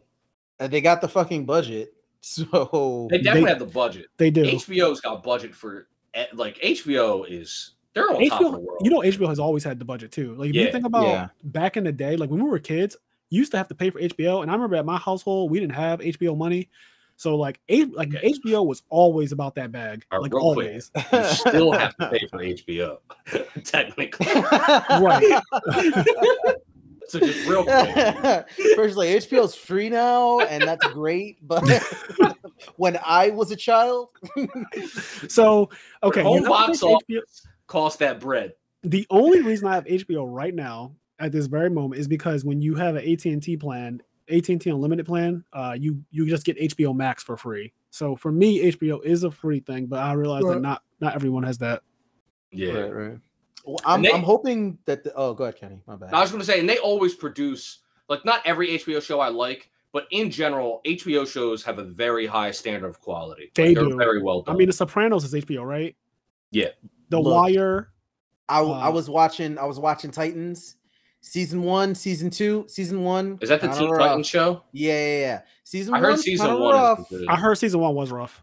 It was rough. Season 2 got better, I heard season 3 is the Stones though. Season 2's writing was weird because it would kind of ramp up to be good writing, and then it got to the season finale, and I was like, "What is this writing? This is a completely different show." Right. And then season 3, I heard that was nuts. Immediate budget. I heard episode 1, immediately scene 1. Yo, I was like, damn, Starfire got a good looking wig now. She's like out here looking nice. Like, I was like, Starfire's wig in season 1. I haven't seen the show yet.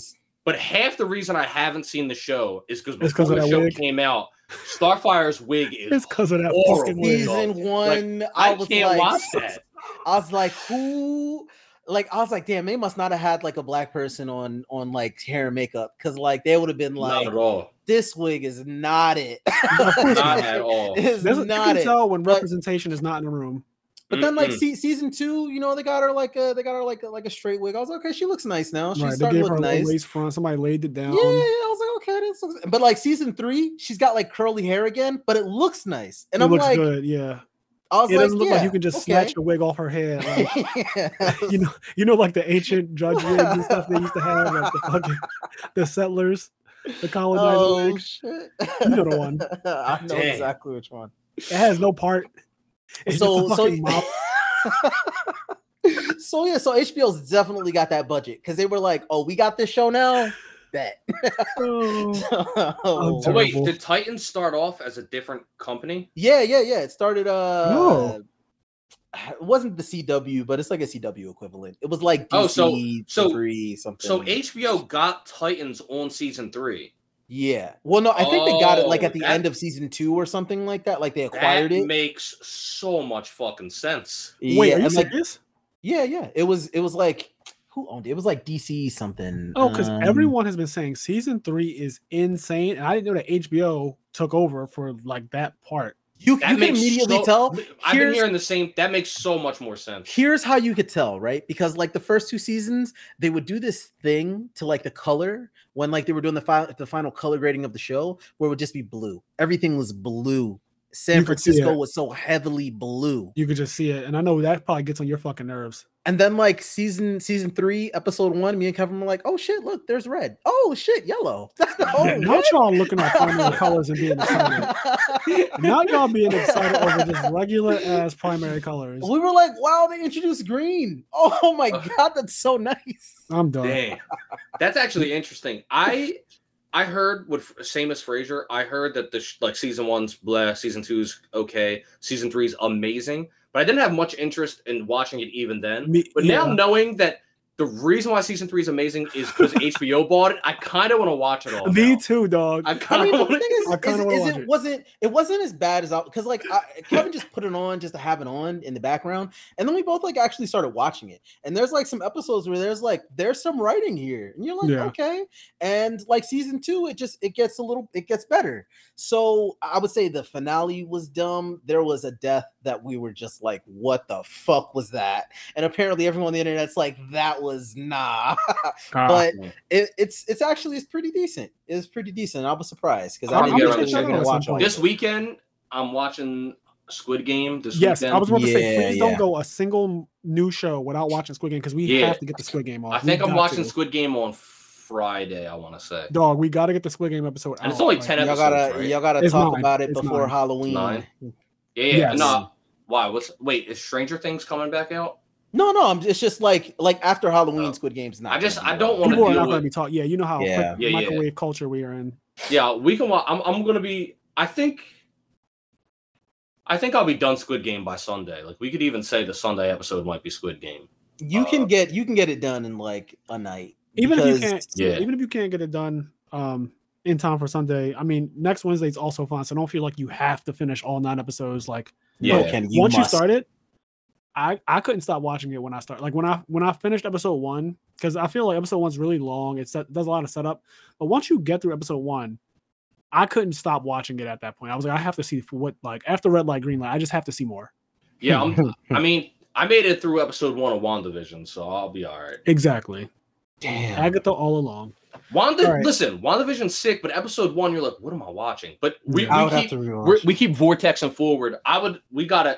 This podcast is so fun. I want to keep talking about more shit. I know. And as with every guest, but you've been on 2 times in a row. Obviously, I'd love to have you back on. But yeah. Real quick before we go, let me just give a shout out to all of our patrons over at Patreon. That's right. Let me get this fucking list out. Get that list out. Sora is finally here. Elsa lets it go, and Waluigi invites himself. Then the game would be complete. It's true. Everyone will be happy except for those. Real quick, also, we have a listener letter from Leon, but he sent it to us on Patreon. So we're going to read that out on the next episode. Leon, we'll get to that. Sounds good. So over at Patreon, we have Connie, Austin, Leon, Quest, Garen, Xavier, Hylian, Sarah, TCG Automotive, which you can find on HireCar, and we have Silver Chronic. Thank you guys for being members of our Patreon, where you enjoy exclusive access to video versions of all of our podcasts, as well as extra episodes each month. And, we're going to be bringing more stuff to the Patreon as well. But, we could play Yu-Gi-Oh! Together. And whatever other perks you want to take advantage of. Yep. You can vote on episodes. If you want us to talk about a topic, we'll literally do an episode on it, which is how the Kingdom Hearts episode came to be in the first place. Is one of our patrons said, "Hey, can you guys do Kingdom Hearts?" And we said, "Abso-fucking-lutely." A Kingdom Hearts episode was going to happen at one point, but he helped it happen faster. He helped it happen at the perfect fucking timing. Can I just say that is divine timing?